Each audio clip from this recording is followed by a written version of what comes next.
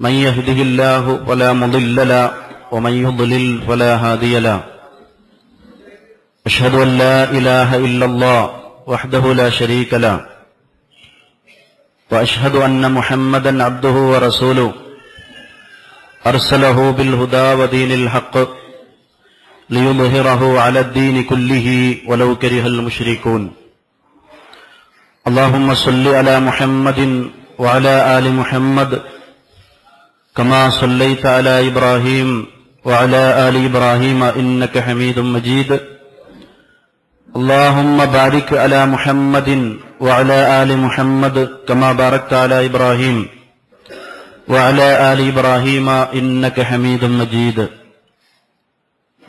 أعوذ بالله من الشيطان الرجيم بسم الله الرحمن الرحيم يا أيها الذين آمنوا اتقوا الله حق تقاته ولا تموتن إلا وأنتم مسلمون يا أيها الناس اتقوا ربكم الذي خلقكم من نفس واحدة وخلق منها زوجها وبث منهما رجالا كثيرا ونساء واتقوا الله الذي تساءلون به والأرحام إن الله كان عليكم رقيبا يا أيها الذين آمنوا اتقوا الله وقولوا قولا سديدا يصلح لكم أعمالكم ويغفر لكم ذنوبكم ومن يطع الله ورسوله فقد فاز فوزا عظيما أما بعد فإن خير الكلام كلام الله وخير السنن سنن محمد صلى الله عليه وسلم وشر الأمور محدثاتها وكل محدثة بدعة وكل بدعة ضلالة وكل ضلالة في النار إن أريد إلا الإصلاح ما استطعت وما توفيقي إلا بالله عليه توكلت وإليه أنيب رب اشرح لي صدري ويسر لي أمري واحلل عقدة من لساني يفقه قولي أعوذ بالله من الشيطان الرجيم بسم الله الرحمن الرحيم هو الذي خلقكم من نفس واحدة وجعل منها زوجها ليسكن إليها فلما تغشاها حملت حملا خفيفا فمرت به فلما أثقلت دعوا الله ربهما لئن آتانا صالحا لنكونن من الشاكرين ബഹുമാന്യരായ ദീനി സ്നേഹികളെ, ആദർശ സുഹൃത്തുക്കളെ, ഉസ്താദുമാരെ, സഹോദരീ സഹോദരന്മാരെ, സദസ്സിലിരിക്കുമ്പോഴുള്ള ദിക്ർ ഓർമ്മയുണ്ടാകും. റബ്ബിഗ്ഫിർലി വതുബ് അലയ്യ ഇന്നക അൻതത് തവ്വാബുൽ ഗഫൂർ.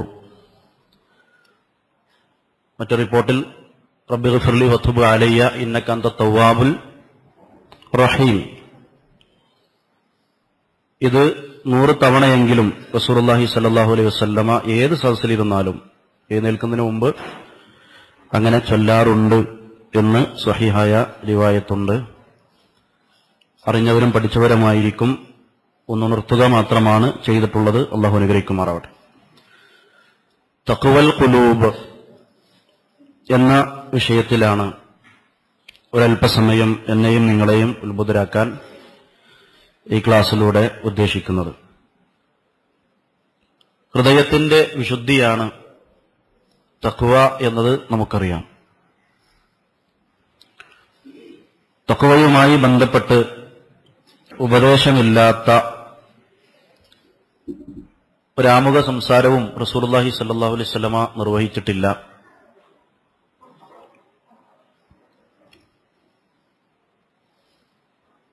പരിശുദ്ധ ഖുർആനിൽ അല്ലാഹു സുബ്ഹാനഹു വ തആല തഖ്വയുമായി ബന്ധപ്പെട്ട്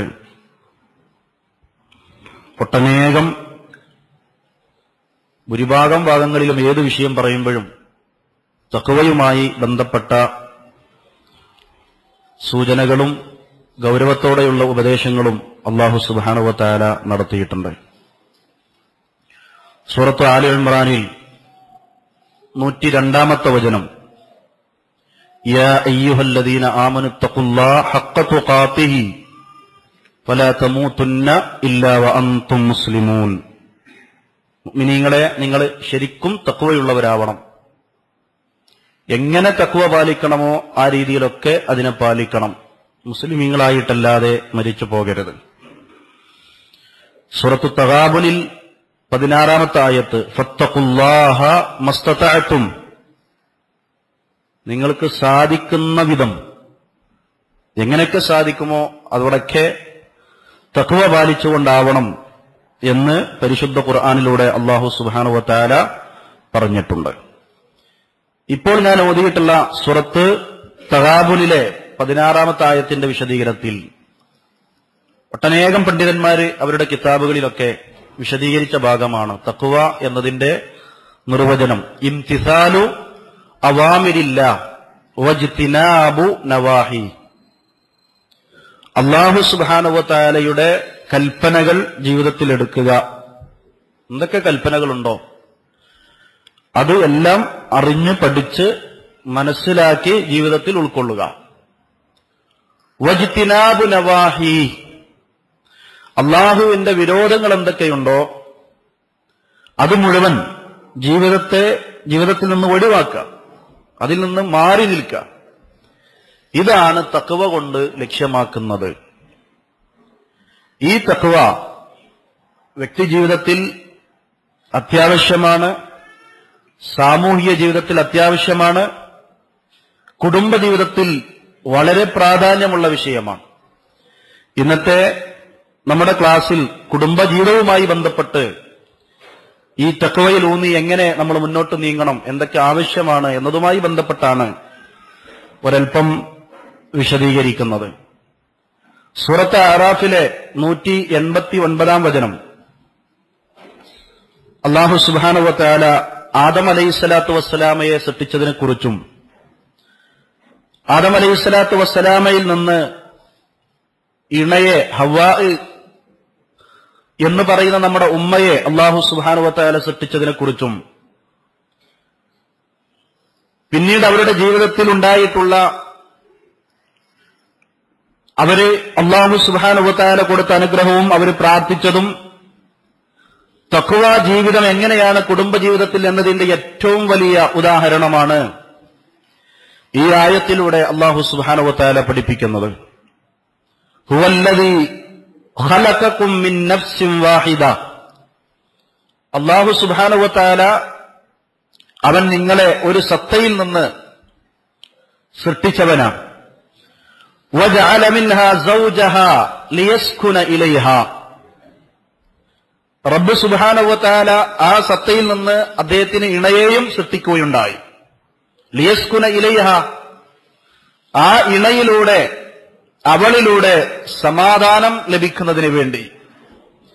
ഫലമ്മാ തഗശ്ശാഹാ ഹമലത് ഹംലൻ ഖഫീഫാ, ആദം അലൈഹിസ്സലാത്തു വസ്സലാമയും ഹവ്വാ ബീവിയും കുടുംബമായി ജീവിച്ചു തുടങ്ങി. അങ്ങനെ ആദം അലൈഹിസ്സലാത്തു വസ്സലാമ ഹവ്വാ ബീവിയെ പ്രാപിച്ചപ്പോൾ, അഥവാ ഇണാജീവിതം അവർ തമ്മിലുള്ള ബന്ധം ആരംഭിച്ചപ്പോൾ അല്ലാഹു സുബ്ഹാനഹു വ തആല പറയുന്നു, ഹമലത് ഹംലൻ ഖഫീഫൻ, ഒരു ചെറിയ ഗർഭം അവർ വഹിച്ചു. ഫമറത് ബിഹി, ഹവ്വാ എന്ന് പറയുന്ന നമ്മുടെ ഉമ്മ ആ ഗർഭവുമായി നടന്നു.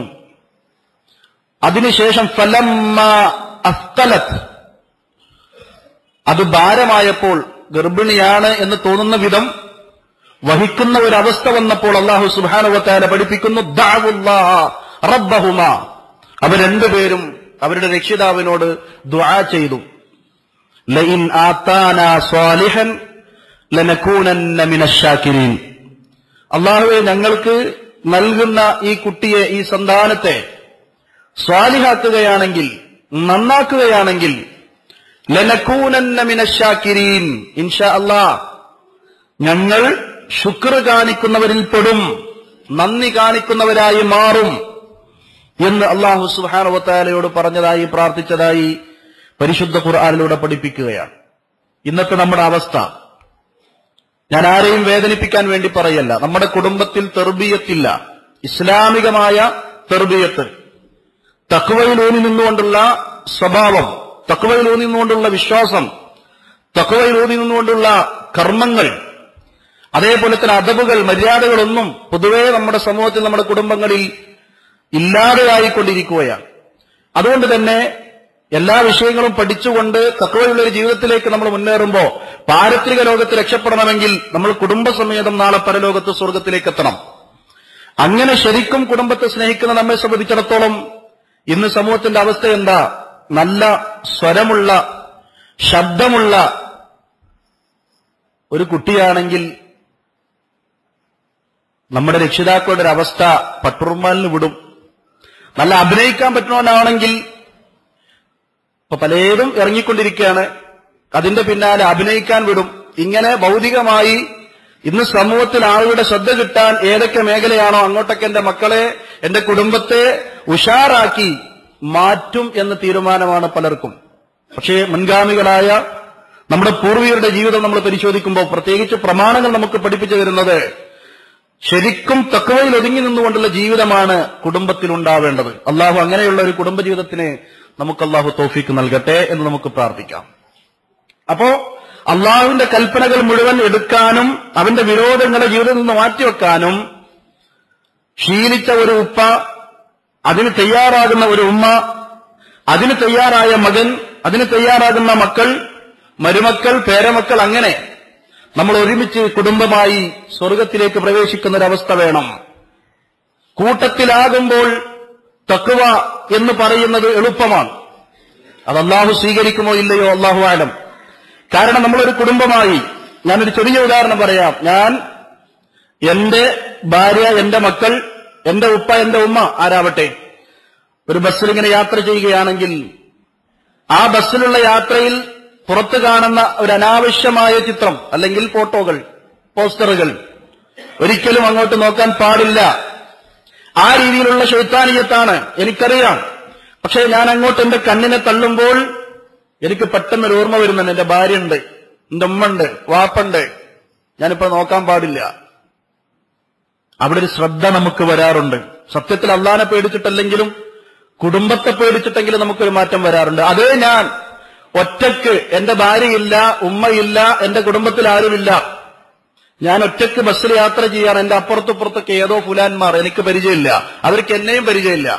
അപ്പോൾ ഞാൻ നോക്കുന്ന നോട്ടവും എന്റെ കുടുംബമായി അല്ലെങ്കിൽ എന്നെ പരിചയമുള്ളവരുമായി, എന്റെ ആദർശ ബന്ധുക്കളുമായി ഞാൻ യാത്ര ചെയ്യുമ്പോൾ ഞാൻ നോക്കുന്ന നോട്ടവും വ്യത്യാസമുണ്ടെങ്കിൽ തഖ്വയുടെ അർത്ഥം എന്ത് എന്നത് വളരെ പെട്ടെന്ന് നമുക്ക് മനസ്സിലാകും.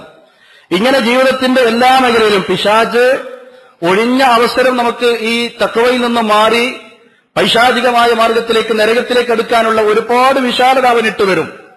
അങ്ങനെ എല്ലാ സന്ദർഭങ്ങളും സാഹചര്യങ്ങളും മുമ്പിട്ട് തരുമ്പോഴും അള്ളാനെ പേടിക്കുന്ന ഒരു മനസ്സ്, അതാണ് തഖ്വൽ ഖുലൂബ്. അങ്ങനെയുള്ള മനസ്സുകളുടെ ഉടമകളായി മാറാൻ നമ്മൾ തയ്യാറാവേണ്ടതുണ്ട്.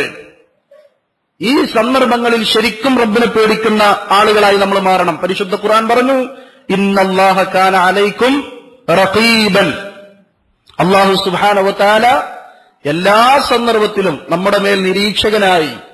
റബ്ബ് സുബ്ഹാനഹു വ തആല ശരിക്കും നമ്മൾ ചെയ്യുന്ന ഓരോന്നും, നമ്മൾ വിചാരിക്കുന്നതും പ്രവർത്തിക്കുന്നതും നമ്മൾ കാട്ടിക്കൂട്ടുന്നതെല്ലാം അല്ലാഹു സുബ്ഹാനഹു വ തആല നിരീക്ഷിച്ചുകൊണ്ടിരിക്കുന്നുണ്ട്. അതൊരു പ്രത്യേക സ്ഥലത്ത് മാത്രമല്ല, പ്രത്യേക സന്ദർഭത്തിൽ മാത്രമല്ല എന്നത് നമ്മൾ ഓരോരുത്തരും തിരിച്ചറിഞ്ഞിട്ടുണ്ട്. അങ്ങനെയാണെങ്കിൽ അല്ലാഹു സുബ്ഹാനഹു വ തആല പറഞ്ഞതുപോലെ തഖ്വ ജീവിതം നയിക്കാൻ നമുക്ക് തയ്യാറായിട്ടുണ്ടോ, നമുക്ക് സാധിക്കുന്നുണ്ടോ? കൂടുതൽ വിശദീകരിക്കല്ല. ഒരു കുടുംബത്തിന്റെ തുടക്കം തന്റെ ഇണ ആരാവണമെന്നത്, ഞാൻ കുടുംബജീവിതം കൂടുതൽ വിശദീകരിക്കല്ല. ഇസ്ലാം കൃത്യമായി അതിന് കാര്യങ്ങൾ പറഞ്ഞിട്ടുണ്ട്.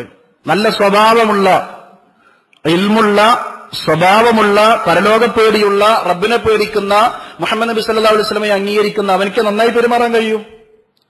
അങ്ങനെയുള്ള ശരിക്കുള്ള ഒരു സൽസ്വഭാവിയെ അവൻ വിവാഹം അന്വേഷിച്ചു വന്നാൽ നിങ്ങളുടെ മക്കളെ കെട്ടിച്ചു കൊടുക്കണമെന്ന് റസൂലുള്ളാഹി സ്വല്ലല്ലാഹു അലൈഹി വസല്ലം പറഞ്ഞു. പിന്നെ അവന്റെ ബാക്ക്ഗ്രൗണ്ടും മറ്റൊക്കെ നോക്കി നിന്നാൽ വമ്പിച്ച ഫസാദുകൾ ഉണ്ടാകും. ഏത് ആ ഒരു ശങ്കിച്ചു നിൽക്കുക. അങ്ങനെ സ്വഭാവം നല്ലോനാണ്, പെരുമാറാനറിയാം, ദീനുണ്ട്, എന്നിട്ടും പിന്നെ പലരും നോക്കി ചവിട്ടി നിന്നാൽ വമ്പിച്ച കുഴപ്പങ്ങൾ ലോകത്തുണ്ടാകുമെന്ന് റസൂലുള്ളാഹി സ്വല്ലല്ലാഹു അലൈഹി വസല്ലം പറഞ്ഞത് എത്രയോ നമ്മൾ കേട്ടിട്ടുണ്ട്, വിശദീകരിക്കല്ല. അതേപോലെ തന്നെ സമൂഹത്തിൽ പലരും നോക്കി വിവാഹം കഴിക്കുന്നവരുണ്ട്. ദീനുള്ളവളെ തെരഞ്ഞെടുത്ത് നീ വിജയം കൈവരിക്കണം എന്ന് റസൂലുള്ളാഹി സ്വല്ലല്ലാഹു അലൈഹി വസല്ലം ഫദ്ഫർ ബിദാത്തിദ്ദീൻ ധാരാളം കേട്ട ഹദീസാണ്. പക്ഷേ ആ ദീൻ തെരഞ്ഞെടുക്കാത്തത് കൊണ്ട് എത്ര വമ്പിച്ച അബദ്ധങ്ങളിൽ പോയി ചാടുന്ന കുടുംബങ്ങളെ നമുക്ക് കാണാൻ സാധിക്കും.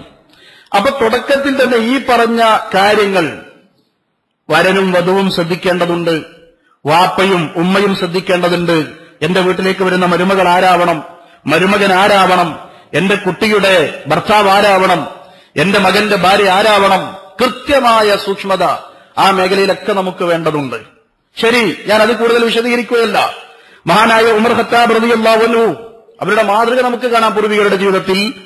അദ്ദേഹത്തിന്റെ മകൻ ആസിം റളിയല്ലാഹു അൻഹുവിനെ മഹാനായ ഉമർ ഖത്താബ് റളിയല്ലാഹു അൻഹു ഭാര്യയായി തെരഞ്ഞെടുക്കുന്നത് ഒരു പാൽക്കാരിയുടെ സംഭവം നമ്മൾ മനസ്സിലാക്കിയിട്ടുണ്ടല്ലോ. രാത്രിയിൽ ആരുമില്ലാത്ത സന്ദർഭത്തിൽ ഒരു കൂടാരത്തിൽ നിന്ന്, ഒരു ചെറിയ വീട്ടിൽ നിന്ന് പാല് വിതരണം ചെയ്യുന്നതുമായി ബന്ധപ്പെട്ട് ഉമ്മയും മകളും തമ്മിലുള്ള സംസാരം, വെള്ളം ചേർക്കാൻ കൽപ്പിക്കുന്ന സന്ദർഭത്തിൽ ഞാൻ വെള്ളം ചേർക്കില്ല എന്ന് പറഞ്ഞപ്പോൾ ആരും ഇവിടെ ഇല്ലല്ലോ, കാണാൻ ഖലീഫ പ്രത്യേകിച്ച് ഇവിടെ ഇല്ലല്ലോ എന്ന് പറഞ്ഞപ്പോ ഖലീഫ ഇല്ലെങ്കിലും അള്ളാഹു കാണുന്നു എന്ന പേടിയുള്ള തഖ്വയുള്ള പെണ്ണ് ആ വീട് അടയാളപ്പെടുത്തി പോവാണ്.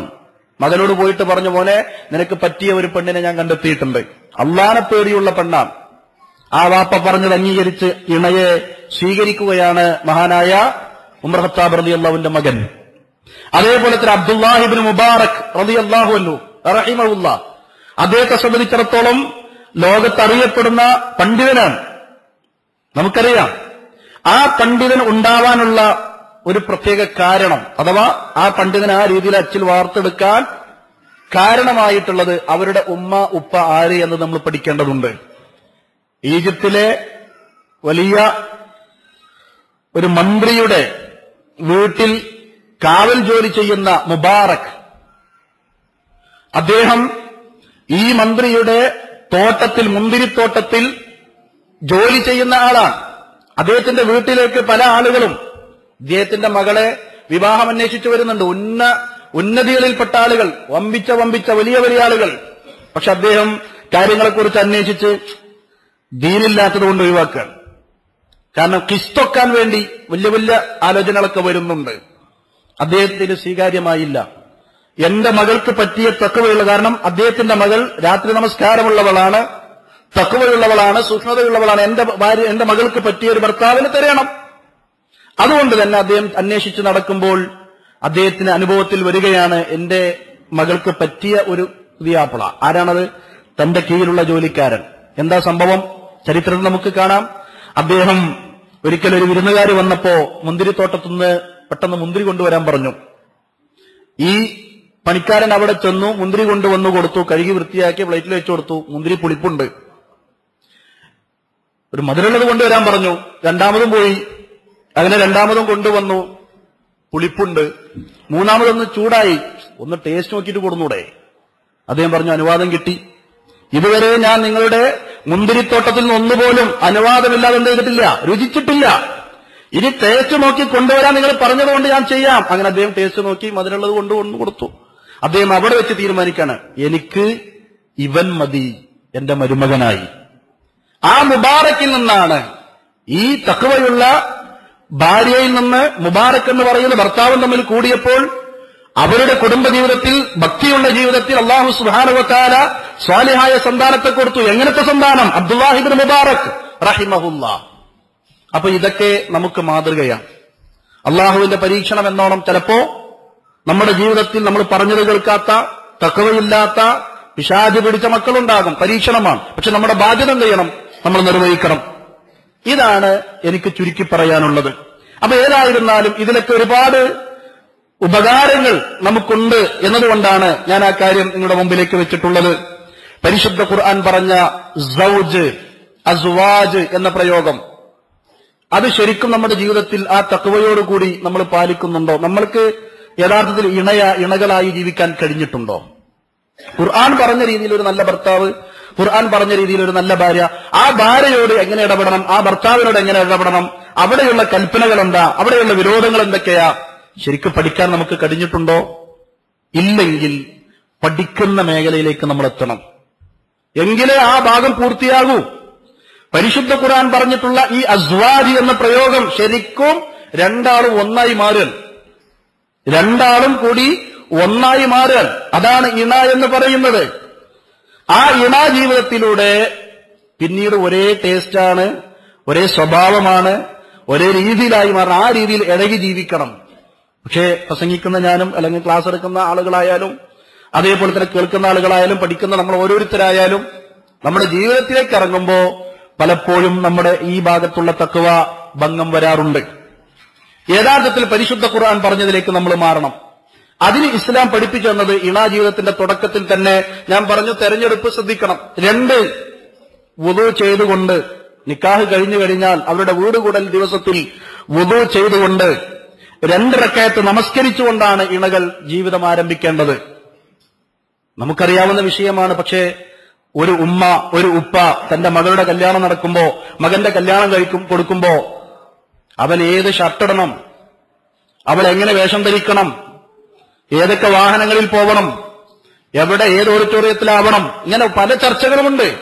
പക്ഷെ മകളെ ഭർത്താവ് ഒരു പക്ഷെ മറന്നാലും നീ ആ നമസ്കാരത്തെ ഓർമ്മിപ്പിക്കണമെന്ന് പറഞ്ഞു കൊടുക്കാൻ, ആവശ്യമായ തെർബിയത്ത് കൊടുക്കാൻ നമുക്ക് സാധിക്കുന്നുണ്ടോ ഇല്ലയോ നമ്മൾ ആലോചിക്കേണ്ടതുണ്ട്. ഞാൻ കൂടുതൽ വിശദീകരിക്കല്ല. അവിടെ മിക്സി ഇല്ലെങ്കിൽ, വാഷിംഗ് മെഷീൻ ഇല്ലെങ്കിൽ അല്ലേ, ഇങ്ങോട്ട് പോരെ, തീരുമാനമായിട്ട് പോയാൽ മതി എന്നൊക്കെ പറയുന്ന ഉപ്പമാരുണ്ട്, ഉമ്മമാരുണ്ട്. പക്ഷെ ദീൻ അത് കൊടുക്കാൻ പലപ്പോഴും നമ്മുടെ കുടുംബത്തിൽ നമുക്ക് സാധിക്കുന്നില്ല. അതേപോലെ തന്നെ മകനെ വിളിച്ചുകൊണ്ട്, മോനെ നീ വിവാഹം കഴിക്കാൻ, നിന്റെ കുടുംബജീവിതം ആരംഭിക്കാൻ, അള്ളാഹുവിൽ നിന്ന് ബറക്കത്തും അതേപോലെ തന്നെ മവദ്ദത്തും റഹ്മത്തും ഒക്കെ കിട്ടണമെങ്കിൽ ആളുകൾ നിനക്ക് വേണ്ടി പ്രാർത്ഥിച്ചിട്ടുണ്ട്. ബാറക്കല്ലാഹു ലക വബാറക അലൈക വജമഅ ബൈനകുമാ ഫീ ഖൈർ പ്രാർത്ഥിച്ചിട്ടുണ്ട്. അത് കിട്ടണമെങ്കിൽ നിന്റെ ജീവിതത്തിലും ഇസ്ലാം പറഞ്ഞ ചില കാര്യങ്ങളുണ്ടല്ലോ. പ്രവാചകൻ സല്ലല്ലാഹു അലൈഹി വസല്ലം പഠിപ്പിച്ചതാണ്, സ്വഹാബത്തിന് പരിചയമുള്ളതാണ്. അതുകൊണ്ട് ആ രീതിയിലേക്ക് നീ മാറണം എന്ന് പറഞ്ഞുകൊണ്ട് ആ നമസ്കാരത്തെക്കുറിച്ച് പറഞ്ഞു കൊടുക്കാൻ, അതേപോലെ തന്നെ അത് കഴിഞ്ഞതിന് ശേഷം തലയിൽ കൈവച്ചുകൊണ്ട്, അല്ലാഹുവേ ഇവളുടെ തലയിൽ നിന്ന് വരുന്ന എന്തൊക്കെ ഖൈറുകളുണ്ടോ അതൊക്കെ ഞാൻ നിന്നോട് ചോദിക്കുക, എന്തൊക്കെ ഷർറുകൾ ഇവളെ തലയിൽ നിന്ന് വരാണ്ടോ അതിന് തൊട്ടൊക്കെ ഞാൻ നിന്നോട് കാവലിനെ ചോദിക്കാം. അങ്ങനെ പ്രാർത്ഥിച്ചവർ വിവാഹ ജീവിതത്തിൽ അല്ലെങ്കിൽ ഇണാ ജീവിതം തുടങ്ങുമ്പോൾ അങ്ങനെ പ്രാർത്ഥിച്ചവർ അള്ളാഹുവിൽ നിന്ന് പ്രത്യേകം കാവലുണ്ട്. ജീവിതത്തിൽ അത് അനുഭവിക്കുന്നവരുണ്ടാകും.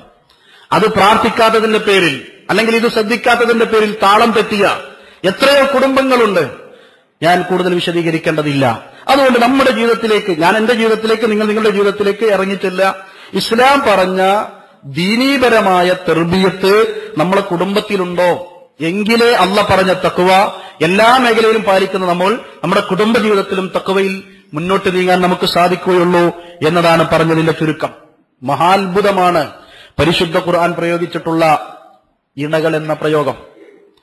അല്ലാഹു സുബ്ഹാനഹു വ തആല മുഹമ്മദ് നബി സല്ലല്ലാഹു അലൈഹി വസല്ലമയെ മസ്ജിദുൽ ഹറമിൽ നിന്ന് മസ്ജിദുൽ അഖ്സയിലേക്ക് രാപ്രയാണം നടത്തിച്ചതുമായി ബന്ധപ്പെട്ട് അല്ലാഹു സുബ്ഹാനഹു വ തആല പ്രയോഗിച്ചത് സുബ്ഹാനല്ലദീ അസ്റാ ബിഅബ്ദിഹി ലൈലൻ മിനൽ മസ്ജിദിൽ ഹറാം ഇലൽ മസ്ജിദിൽ അഖ്സ അല്ലദീ ബാറക്നാ ഹൗലഹു. അവിടെ അല്ലാഹു പ്രയോഗിച്ചത് അത്ഭുതത്തിന്റെ ശീർഷകമാണ് സുബ്ഹാനല്ലദീ. എന്നാ ഇതേ പ്രയോഗമാണ് ഇണകളെക്കുറിച്ച് അല്ലാഹു പറഞ്ഞപ്പോഴും പരിശുദ്ധ ഖുർആൻ പ്രയോഗിച്ചിട്ടുള്ളത്. സുബ്ഹാനല്ലദീ ഖലഖൽ അസ്വാജ കുല്ലഹ. അല്ലാഹു സുബ്ഹാനഹു വ തആല എല്ലാത്തിലും ഇണകളായി സൃഷ്ടിച്ച, നമുക്കറിയുന്നതിലും അറിയാത്തതിലും ഭൂമിയിലുണ്ടായിട്ടുള്ള എന്തൊക്കെയുണ്ടോ എല്ലാത്തിനെ കുറിച്ചും ഖുർആൻ പറഞ്ഞുകൊണ്ട് പറയാണ്, നിങ്ങൾക്കറിയാത്തതിലും ഇണകളുണ്ട്, നിങ്ങൾക്കറിയുന്നതിലും ഇണകളുണ്ട്. അതിനെ സൃഷ്ടിച്ച ആ റബ്ബിന്റെ മഹത്വം അല്ലാഹു സുബ്ഹാനഹു വ തആലയെ പരിശുദ്ധപ്പെടുത്തുകയാണ്. മഹാത്ഭുതമാണ് ആ പ്രയോഗം. അപ്പൊ അല്ലാഹു സുബ്ഹാനഹു വ തആല പ്രയോഗിച്ചത് തന്നെ വലിയ അത്ഭുതമാണെങ്കിൽ ശരിക്കും ആ ഇണകളായി നമ്മൾ തഖ്വയോടെ ജീവിക്കുകയാണെങ്കിൽ ആ അത്ഭുതത്തിന്റെ ആളുകളായി നമ്മൾ മാറും. ഇങ്ങനെ പരിശുദ്ധ ഖുർആനിലൂടെ നമ്മൾ കടന്നു ചെല്ലുമ്പോ ഒട്ടനേകം കാര്യങ്ങൾ നമുക്ക് ഈ വിഷയത്തിൽ ഉൾക്കൊള്ളാനുണ്ട് എന്നതുകൊണ്ടാണ് ഞാൻ ആമുഖത്തിൽ ചില കാര്യങ്ങൾ എന്നെയും നിങ്ങളെയും ഉൾപ്പെടുത്തി സംസാരിച്ചിട്ടുള്ളത്. ഇനി നോക്കൂ നിങ്ങൾ, തഖ്വയിലേക്ക് നമ്മൾ പാകപ്പെടുമ്പോ സൂഫിസം തലയിൽ കയറിയിട്ട് ചിലപ്പോൾ ദഅവത്ത് ചിന്തിച്ചുകൊണ്ട്, ചിലപ്പോൾ ഇൽമ് ചിന്തിച്ചുകൊണ്ട്, അല്ലെങ്കിൽ അള്ളാഹിലേക്ക് കൂടുതൽ ലയിക്കാൻ വേണ്ടി ചിന്തിച്ചുകൊണ്ട് കുടുംബജീവിതമില്ലാതെ ദുനിയാവിലെ ഇണയുമായി ഒരു താല്പര്യവുമില്ലാതെ നടക്കുന്ന ചില മനുഷ്യന്മാരുണ്ട്. ഒരിക്കലും ഇസ്ലാം അതിനെ പ്രോത്സാഹിപ്പിച്ചിട്ടില്ല എന്ന് മാത്രമല്ല ആക്ഷേപിക്കുകയാണ് ചെയ്തിട്ടുള്ളത്. മഹാനായ ഉസ്മാൻ ബിൻ മദ്ഊൻ റളിയല്ലാഹുവിന്റെ ഭാര്യ ഒരിക്കൽ ആയിഷ ബീവി റളിയല്ലാഹു തആല അൻഹയുടെ അടുക്കലേക്ക് വന്ന ഒരു സംഭവം ചരിത്രത്തിൽ നമുക്ക് കാണാം. ഫദഖൽതു അലയ്യ ബിദൂനി തൈബിൻ വലാ ഖിദാബിൻ ഫതഅജ്ജബ്തു മാ ഹമലക അലാ ദാലിക് فقالت يا أم المؤمنين إن عثمان لا يريد الدنيا ولا يريد النساء. ആയിഷ ബീവി റളിയല്ലാഹു തആല അൻഹ നമ്മുടെ ഉമ്മയാണ്. ആ ഉമ്മയുടെ അടുക്കലേക്ക് ഉസ്മാൻ ബിൻ മദ്ഊൻ റളിയല്ലാഹു അൻഹുവിന്റെ ഭാര്യ, അതായത് ഒരു തന്റേതായ രീതിയിൽ ഒരുങ്ങേണ്ട രീതിയിലൊന്നും ഒരുങ്ങാതെ ഒരു വല്ലാത്ത ദുനിയാവിൽ ജീവിക്കുമ്പോൾ ഒരു താല്പര്യമൊന്നുമില്ലാത്തൊരവസ്ഥയിൽ ആയിഷ ബീവി റളിയല്ലാഹു തആലാന്റെ അടുക്കലേക്ക് വന്നു. ആ സന്ദർഭത്തിൽ അവിടുന്ന് ചോദിച്ചു, എന്താണ് ഇങ്ങനെ, നിങ്ങളെന്താ ഇങ്ങനെ കാണുന്നത്? ഫഖാലത്ത്, അപ്പൊ ആ മഹദി പറഞ്ഞു, യാ ഉമ്മൽ മുഅ്മിനീൻ ഇന്ന ഉസ്മാൻ ബിൻ മദ്ഊൻ എന്ന് പറയുന്ന തന്റെ ഭർത്താവിനെ കുറിച്ച് പറയുകയാണ്, ലാ യുരീദു ദുനിയ വലാ യുരീദു നിസാ. അദ്ദേഹത്തിന് ദുനിയാവിനെ കുറിച്ചൊരു ചിന്തയില്ല, അദ്ദേഹത്തിന് ഭാര്യ അല്ലെങ്കിൽ പെണ്ണ് എന്ന ചിന്ത അദ്ദേഹത്തിനില്ല. അദ്ദേഹം വെറും ആഖിറവുമായി ബന്ധപ്പെട്ട് റബ്ബിന്റെ ആളായി ജീവിക്കാൻ തീരുമാനിച്ചിരിക്കുന്നു. ഫദഖല നബിയ്യു സല്ലല്ലാഹു അലൈഹി വസല്ലം ഫഅഖ്ബർതു നബിയ്യ സല്ലല്ലാഹു അലൈഹി വസല്ലം. അങ്ങനെ ഇരിക്കെ നബി സല്ലല്ലാഹു അലൈഹി വസല്ലം വന്നു, അദ്ദേഹത്തോട് ആയിഷ ബീവി റളിയല്ലാഹു തആല അൻഹ ഈ കാര്യം അറിയിച്ചു. ഫദഅൻ നബിയ്യു ഉസ്മാൻ ബിൻ മദ്ഊൻ, ഉസ്മാൻ ബിൻ മദ്ഊൻ റളിയല്ലാഹു അൻഹു വിളിച്ചു. ഫഖാല തുഅ്മിനു ബിമാ നുഅ്മിനു ബിഹി, നമ്മളൊക്കെ വിശ്വസിക്കുന്ന റബ്ബിലല്ലേ നീയും വിശ്വസിക്കുന്നത്? നിനക്ക് വേറെ റബ്ബുണ്ടോ? നിനക്ക് വേറെ ഈമാനുണ്ടോ? എന്ന് നബി സല്ലല്ലാഹു അലൈഹി വസല്ലം വളരെ ചൂടായി സംസാരിച്ചു. എന്നിട്ട് പറഞ്ഞു, കുടുംബത്തോട് ബാധ്യതയുണ്ട്, എന്നിൽ നിനക്ക് മാതൃകയുണ്ട്, എനിക്ക് കുടുംബിനികളുണ്ട്, ഞാൻ അവരോട് ജീവിക്കുന്നുണ്ട് എന്നൊക്കെ പറഞ്ഞ് റസൂലുള്ളാഹി സ്വല്ലല്ലാഹു അലൈഹി വസല്ലം തിരുത്തിക്കൊടുത്തത് ചരിത്രത്തിൽ നമുക്ക് കാണാൻ സാധിക്കും. അദ്ദേഹം അതിനുശേഷം തന്റെ ഭാര്യയോട് എങ്ങനെ പെരുമാറണം, എങ്ങനെ അവളെ സഹവസിക്കണം എന്നത് കൃത്യമായി മനസ്സിലാക്കി ആ ഭാര്യയ്ക്ക് തൃപ്തിപ്പെടുന്ന രീതിയിൽ തഖ്വയോടെ ജീവിക്കാൻ അദ്ദേഹം തയ്യാറായിട്ടുണ്ട്. അദ്ദേഹം തഖ്വ എന്നത് ആരും തെറ്റിദ്ധരിച്ചതുകൊണ്ടാണ് ഈ ഭാഗം ശ്രദ്ധിക്കാതെ റബ്ബിലേക്ക് മാത്രമുള്ള ചിന്തകളായി പോയി. ഇതും റബ്ബിലേക്കുള്ള ചിന്തയുടെ ഭാഗമാണ് എന്നത് അദ്ദേഹം മറന്നുപോയി. അദ്ദേഹത്തിന് അത് തിരുത്തിക്കൊടുത്തു റസൂലുള്ളാഹി സ്വല്ലല്ലാഹു അലൈഹി വസല്ലം. മറ്റൊരിക്കൽ സൽമാൻ ഫാരിസി റളിയല്ലാഹു അൻഹുവിന്റെ സഹോദരനായിരുന്നു മഹാനായ അബൂദർദ റളിയല്ലാഹു അൻഹു. അൻസാറുകളും മുഹാജിറും തമ്മിൽ നബി സല്ലല്ലാഹു അലൈഹി വസല്ലം സൗഹൃദം ബാധിച്ചുവല്ലോ. അങ്ങനെയുള്ള സഹോദരനായിരുന്നു മഹാനായ അബൂദർദ റളിയല്ലാഹു അൻഹു. ആ ബന്ധത്തിൽ ഒരിക്കൽ സൽമാൻ റളിയല്ലാഹു അൻഹു അബൂദർദ റളിയല്ലാഹു അൻഹുവിന്റെ വീട്ടിൽ കടന്നു വരിക. ആ സന്ദർഭത്തിൽ അതാ സൽമാൻ യസൂറുഹു ഫറഅയ്ന ഉമ്മദ്ദർദ മുതബദ്ദിനൻ താരക്കൻ സീനതഹ. അബൂദർദയുടെ ഭാര്യ ഉമ്മദ്ദർദ, ആ മഹദി തന്റെ ഭർത്താവിന് വേണ്ടി ഒരുങ്ങി നീക്കേണ്ട രീതിയിൽ ഒരുങ്ങിയിട്ടില്ല. സഹോദരൻ കടന്നു വരാൻ, ഒന്നുകിൽ മൂത്തച്ഛനാണ്, അല്ലെങ്കിൽ ഇളച്ചനാണ്. അൻസാർ മുഹാജിർ ബന്ധത്തിൽ അള്ളാഹുവിന്റെ പ്രവാചകൻ സല്ലല്ലാഹു അലൈഹി വസല്ലം ബന്ധം സ്ഥാപിച്ചു കൊടുത്തതാണ്. ആ സന്ദർഭത്തിൽ തന്റെ സഹോദരിയെ ആ രീതിയിൽ കണ്ടപ്പോ ഫഖാൽ മാ ശഅനുകി, എന്താപ്പങ്ങളെ കാര്യം, എന്താപ്പം ഇങ്ങനൊക്കെ എന്ന് ചോദിച്ചു. ഫഖാലത്ത്, അപ്പൊ മഹദി പറഞ്ഞു, ഇന്ന അഖാക അബൂദർദ യഖൂമുൽ ലൈല വയസൂമുൻ നഹാർ. നിന്റെ സഹോദരനില്ലേ അബൂദർദ, അദ്ദേഹം പകൽ മുഴുവൻ നോമ്പാണ്, രാത്രി മുഴുവൻ നിസ്കാരം. പിന്നെ ഞാൻ ഒരുങ്ങിയിട്ട് എന്താ കാര്യം? കുടുംബജീവിതത്തിലെ ഒരു അവസ്ഥയാണ് പറയുന്നത്. അതുകൊണ്ട് എനിക്കല്ലാതെ താല്പര്യമൊന്നുമില്ല, ഞാൻ ഇങ്ങനെയൊക്കെയാണ്, എന്താ ചെയ്യാ എന്ന അർത്ഥത്തിൽ ഒതുങ്ങിക്കൂടുകയാണ്. ഫജാ അബൂദർദ, ഉടനെ അബൂദർദ റളിയല്ലാഹു അൻഹു കടന്നു വന്നു. ഫറഹബ വഖറബ ഖുർബതൻ, അപ്പോ തന്റെ ജ്യേഷ്ഠനായ സൽമാൻ വീട്ടിൽ വന്നത് അറിഞ്ഞു. അദ്ദേഹത്തിന് വേണ്ടി എന്തൊക്കെ ഒരുക്കണോ, സൽക്കാരത്തിന് വേണ്ടി വേഗം ധൃതിപ്പെട്ടൊക്കെ ഒരുക്കി, ഒക്കെ തയ്യാറാക്കി. ഫഖാൽ ഇത്അം, ഭക്ഷിക്കൂ എന്ന് പറഞ്ഞു. ഫഖാല സൽമാൻ ഇത്അം അൻത ഫഖാൽ ഇന്നി സ്വായിം, നിങ്ങൾ കഴിച്ചോളി, ഞാൻ നോമ്പുകാരൻ, എനിക്ക് വേണ്ട എന്ന് പറഞ്ഞു. ആര്? സൽമാൻ റളിയല്ലാഹു അൻഹു അബൂദർദാവിനോട് പറഞ്ഞു, നിങ്ങൾ കഴിക്കും എന്ന് പറഞ്ഞപ്പോ എനിക്ക് വേണ്ട, ഞാൻ നോമ്പുകാരനാണ് എന്ന് പറഞ്ഞു. ആ സന്ദർഭത്തിൽ അബൂദർദ എന്ന് പറയുന്ന ഈ സഹോദരൻ അവിടുന്ന് പറഞ്ഞു അഖ്സംതു ബില്ലാഹ് ലതഖത് അന്നഹു, അള്ളാഹു തന്നെയാണ് സത്യം, ഇന്ന് എന്റെ നോമ്പ് മുറിക്കെന്നെയും, ഇങ്ങനെ നോമ്പ് വരാനായ പറ്റൂല എന്ന് പറഞ്ഞിട്ട് നോമ്പ് മുറിപ്പിച്ചു. കുടുംബജീവിതത്തെക്കുറിച്ച് പറഞ്ഞു കൊടുത്തു. ആ രീതിയിൽ മഹാനായ സൽമാൻ റളിയല്ലാഹു അൻഹു അബൂദർദ റളിയല്ലാഹു അൻഹുവിനെ കാര്യങ്ങൾ പഠിപ്പിച്ചു കൊടുത്തതായി ചരിത്രത്തിൽ നമുക്ക് കാണാൻ സാധിക്കും. മാത്രമല്ല, അന്ന് ഇശാ കഴിഞ്ഞു, രാത്രിയിൽ അദ്ദേഹം എഴുന്നേറ്റ് നിൽക്കാൻ തുടങ്ങി. എന്നിട്ട് നിസ്കരിക്കാൻ വേണ്ടി തയ്യാറാവുകയാണ്. അവിടെ തടഞ്ഞുകൊണ്ട് സൽമാൻ റളിയല്ലാഹു അൻഹു അദ്ദേഹത്തെ തടഞ്ഞുകൊണ്ട് പറഞ്ഞു, യാ അബൂദർദ ഇന്ന ഫീ ബദനിക അലൈക ഹഖൻ വഇന്ന ലിറബ്ബിക അലൈക ഹഖൻ വഇന്ന ലിഅഹ്ലിക അലൈക ഹഖൻ. നിനക്ക് നിന്റെ റബ്ബിനോട് ബാധ്യതയുണ്ട്, ശരീരത്തോട് ബാധ്യതയുണ്ട്, നിന്റെ കുടുംബിനിയോടും ഭാര്യയോടും ബാധ്യതയുണ്ട്. എന്ന് റബ്ബിനോടുള്ള ബാധ്യത മാത്രമേ നിർവഹിക്കുന്നുള്ളൂ. നിന്റെ ശരീരത്തോടുള്ള ബാധ്യത ഉറക്കം, അതേപോലെ തന്നെ നിന്റെ ഭാര്യയോടുള്ള കുടുംബജീവിതം, ഇത് രണ്ടും നീ മറന്നിട്ടുണ്ട്. അതുകൊണ്ട് എന്നും ഇങ്ങനെ ആയാൽ പറ്റൂല, ശ്രദ്ധിക്കണമെന്ന് പറഞ്ഞുകൊണ്ട് അവിടെയും തിരുത്തിക്കൊടുത്ത് അദ്ദേഹത്തിന്റെ തഖ്വ എങ്ങനെയാണ് ജീവിതത്തിൽ പാലിക്കേണ്ടത് എന്നത് ഓർമ്മപ്പെടുത്തിക്കൊടുത്ത സംഭവം നമുക്ക് കാണാൻ സാധിക്കും. ഇത് ഞാൻ പറഞ്ഞത് എന്തിനാന്ന് ചോദിച്ചാൽ, അള്ളാഹിലേക്കുള്ള ചിന്ത വളർന്നുകൊണ്ട് അതൊന്നും മറന്നുകൊണ്ടാവരുത്. അങ്ങനെ മറക്കുന്നവരല്ല, പക്ഷേ ആവശ്യമായ തർബിയത്ത് ഈ വിഷയത്തിലൊക്കെ നമുക്ക് ആവശ്യമാണ് എന്നതാണ്. അത് നമ്മൾ നമ്മുടെ മക്കൾക്കും നമ്മുടെ കുടുംബത്തിനുമൊക്കെ കൈമാറേണ്ടുന്ന വിഷയമാണ്. പരിശുദ്ധ ഖുർആനിന്റെ പ്രയോഗം ഒമിൻ ആയാതിഹി അൻ ഖലഖ ലക്കും മിൻ അൻഫുസികും അസ്വാജ ലിതസ്കുനു ഇലൈഹാ വജഅല ബൈനക്കും മവദ്ദതൻ വറഹ്മ. അല്ലാഹുവിന്റെ ദൃഷ്ടാന്തങ്ങളിൽ, വമ്പിച്ച ദൃഷ്ടാന്തങ്ങളിൽ പെട്ടതാണ് നിങ്ങൾക്ക് നിങ്ങളിൽ നിന്ന് തന്നെ ഇണകളെ സൃഷ്ടിച്ചതെന്നു എന്നത്. അവരിലൂടെ സമാധാനം ലഭിക്കാൻ വേണ്ടി അല്ലാഹു സുബ്ഹാനഹു വ തആല റഹ്മത്തും മവദ്ദത്തും ഒക്കെ അതിൽ നിശ്ചയിച്ചു തന്നിരിക്കുന്നു എന്ന് പറഞ്ഞുകൊണ്ട് അല്ലാഹു സുബ്ഹാനഹു വ തആല പ്രയോഗിച്ചിട്ടുണ്ട്. ഇത് ഞാൻ പ്രത്യേകം ഓതിവെക്കാനുള്ള കാരണം, നമ്മുടെ കുടുംബജീവിതത്തിൽ ആരോഗ്യമുള്ളപ്പോൾ, സൗന്ദര്യമുള്ളപ്പോൾ, സമ്പത്തുള്ളപ്പോൾ, നല്ല ഭക്തിയുള്ള, കൂടെയുള്ള, സന്തോഷമുള്ള ജീവിതമുണ്ട്.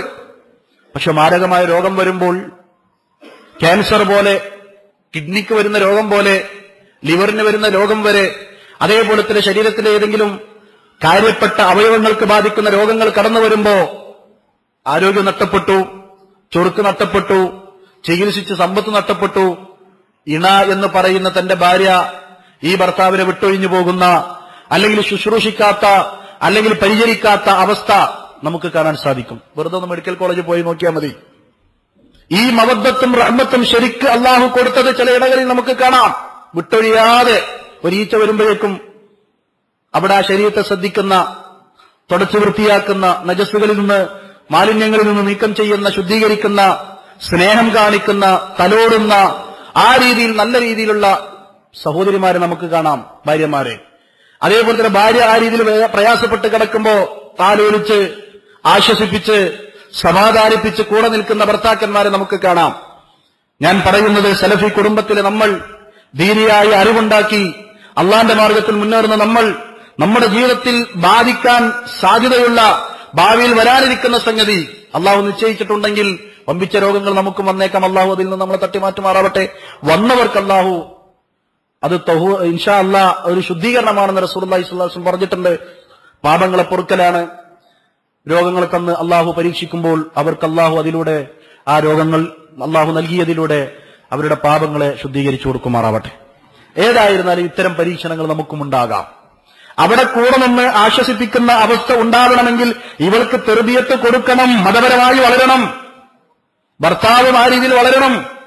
അവിടെയാണ് മവദ്ദത്തും റഹ്മത്തും അല്ലാഹു സുബ്ഹാനഹു വ തആല ആ ഇൽമ നേടി ആ തെർബിയത്തിലൂടെ ജീവിതത്തിൽ അത് പകർത്തുമ്പോഴാണ് അല്ലാഹു ഇത് ചൊരിയുന്നത്. നമ്മൾ അതിനുവേണ്ടി പ്രാർത്ഥിക്കുന്നു, നമ്മൾ അതിനുവേണ്ടി പ്രവർത്തിക്കുകയും വേണം. ഖുർആനിന്റെ പ്രയോഗം നോക്കൂ നിങ്ങൾ. ലഖദ് ജാഅക്കും റസൂലും മിൻ അൻഫുസിക്കും, നിങ്ങൾക്ക് നിങ്ങളിൽ നിന്ന് തന്നെ ഒരു പ്രവാചകനെ അല്ലാഹു തന്നിരിക്കുന്നു. ആ പ്രവാചകൻ വന്നതുമായി ബന്ധപ്പെട്ട് ഖുർആന്റെ പ്രയോഗം ഇതേ പ്രയോഗമാണ്. വമിൻ ആയാതിഹി അൻ ഖലഖ ലക്കും മിൻ അൻഫുസിക്കും അസ്വാജ. ആ മുഹമ്മദ് നബി, നമുക്ക് നമ്മളിൽ നിന്ന് വന്ന മുഹമ്മദ് നബിയെ നാം എത്ര ആദരിക്കുന്നുവോ, ബഹുമാനിക്കുന്നുവോ, സ്നേഹിക്കുന്നുവോ, അവിടുത്തെ വാക്കുകളെ, അവിടുത്തെ കർമ്മങ്ങളെ നമ്മൾ സൂക്ഷിച്ചു പാലിച്ചു പോരുന്നത് പോലെ നമുക്ക് നമ്മളിൽ നിന്ന് തന്നെ അള്ളാഹു സൃഷ്ടിച്ചു തന്നതാണ് ഇണ. അതുകൊണ്ട് ആ ഇണയോട് പെരുമാറുമ്പോഴും മുഹമ്മദ് നബിയോടുള്ള അദബല്ലെങ്കിലും അതിന് താഴെയാണെങ്കിലും അവരോടും അതിന്റേതായ രീതിയിൽ തഖ്വയോടെ പെരുമാറാൻ പരിശുദ്ധ ഖുർആന്റെ സൂചനയാണ് ആ പദത്തിന്റെ പ്രയോഗമെന്ന് പണ്ഡിതന്മാർ വിശദീകരിച്ചതായി നമുക്ക് കാണാൻ സാധിക്കും. ഇത് നമ്മുടെ ജീവിതത്തിൽ നമ്മൾ സൂക്ഷിക്കേണ്ടതുണ്ട്. അതേപോലെ തന്നെ സ്വർഗത്തിൽ മാഫിൽ ജന്നത്തി അസബ്, സ്വർഗത്തിൽ വിവാഹിതരല്ലാത്തവരില്ല, വിവാഹം കഴിച്ചവരെ സ്വർഗത്തിലുള്ളൂ. ഈ ഇണ ജീവിതമാണ് അവിടെയുമുള്ളത്. അതുകൊണ്ട് തന്നെ ഇണ, വിശ്രമം അല്ലെങ്കിൽ ഉറക്കം, രാത്രി, ഇതൊക്കെ അടുത്തടുത്താണ് അല്ലാഹു സുബ്ഹാനഹു വ തആല പ്രയോഗിച്ചത്. അലം നജഅലിൽ അർള മിഹാദ, പരിശുദ്ധ ഖുർആനിന്റെ പ്രയോഗം. വൽ ജിബാല ഔതാദ വഖലഖനാകും അസ്വാജ വജഅൽനാ നൗമകും സുബാത വജഅൽനാ അൽ-ലൈല ലിബാസ വജഅൽനാ അൻ-നഹാറ മആശ. ഇതൊക്കെ നമുക്ക് ചിന്തിക്കാനുള്ളതാണ്. അല്ലാഹു സുബ്ഹാനഹു വ തആല ഭൂമിയെ തൊട്ടിലാക്കിയതുമായി ബന്ധപ്പെട്ടും അതേപോലെ തന്നെ ഈ ലോകത്ത് മലകളെ ആണികളായി നാം സൃഷ്ടിച്ചിരിക്കുന്നു, ഈ ഭൂമി ഇളകാതിരിക്കാൻ. ഉടനെ അല്ലാഹു പറയാ വഖലഖനാകും അസ്വാജ, നിങ്ങളെ പരസ്പരം ഇണകളായി സൃഷ്ടിച്ചിരിക്കുന്നു. വലിയ ചിന്തയാണ് ഇതിലുള്ളത്.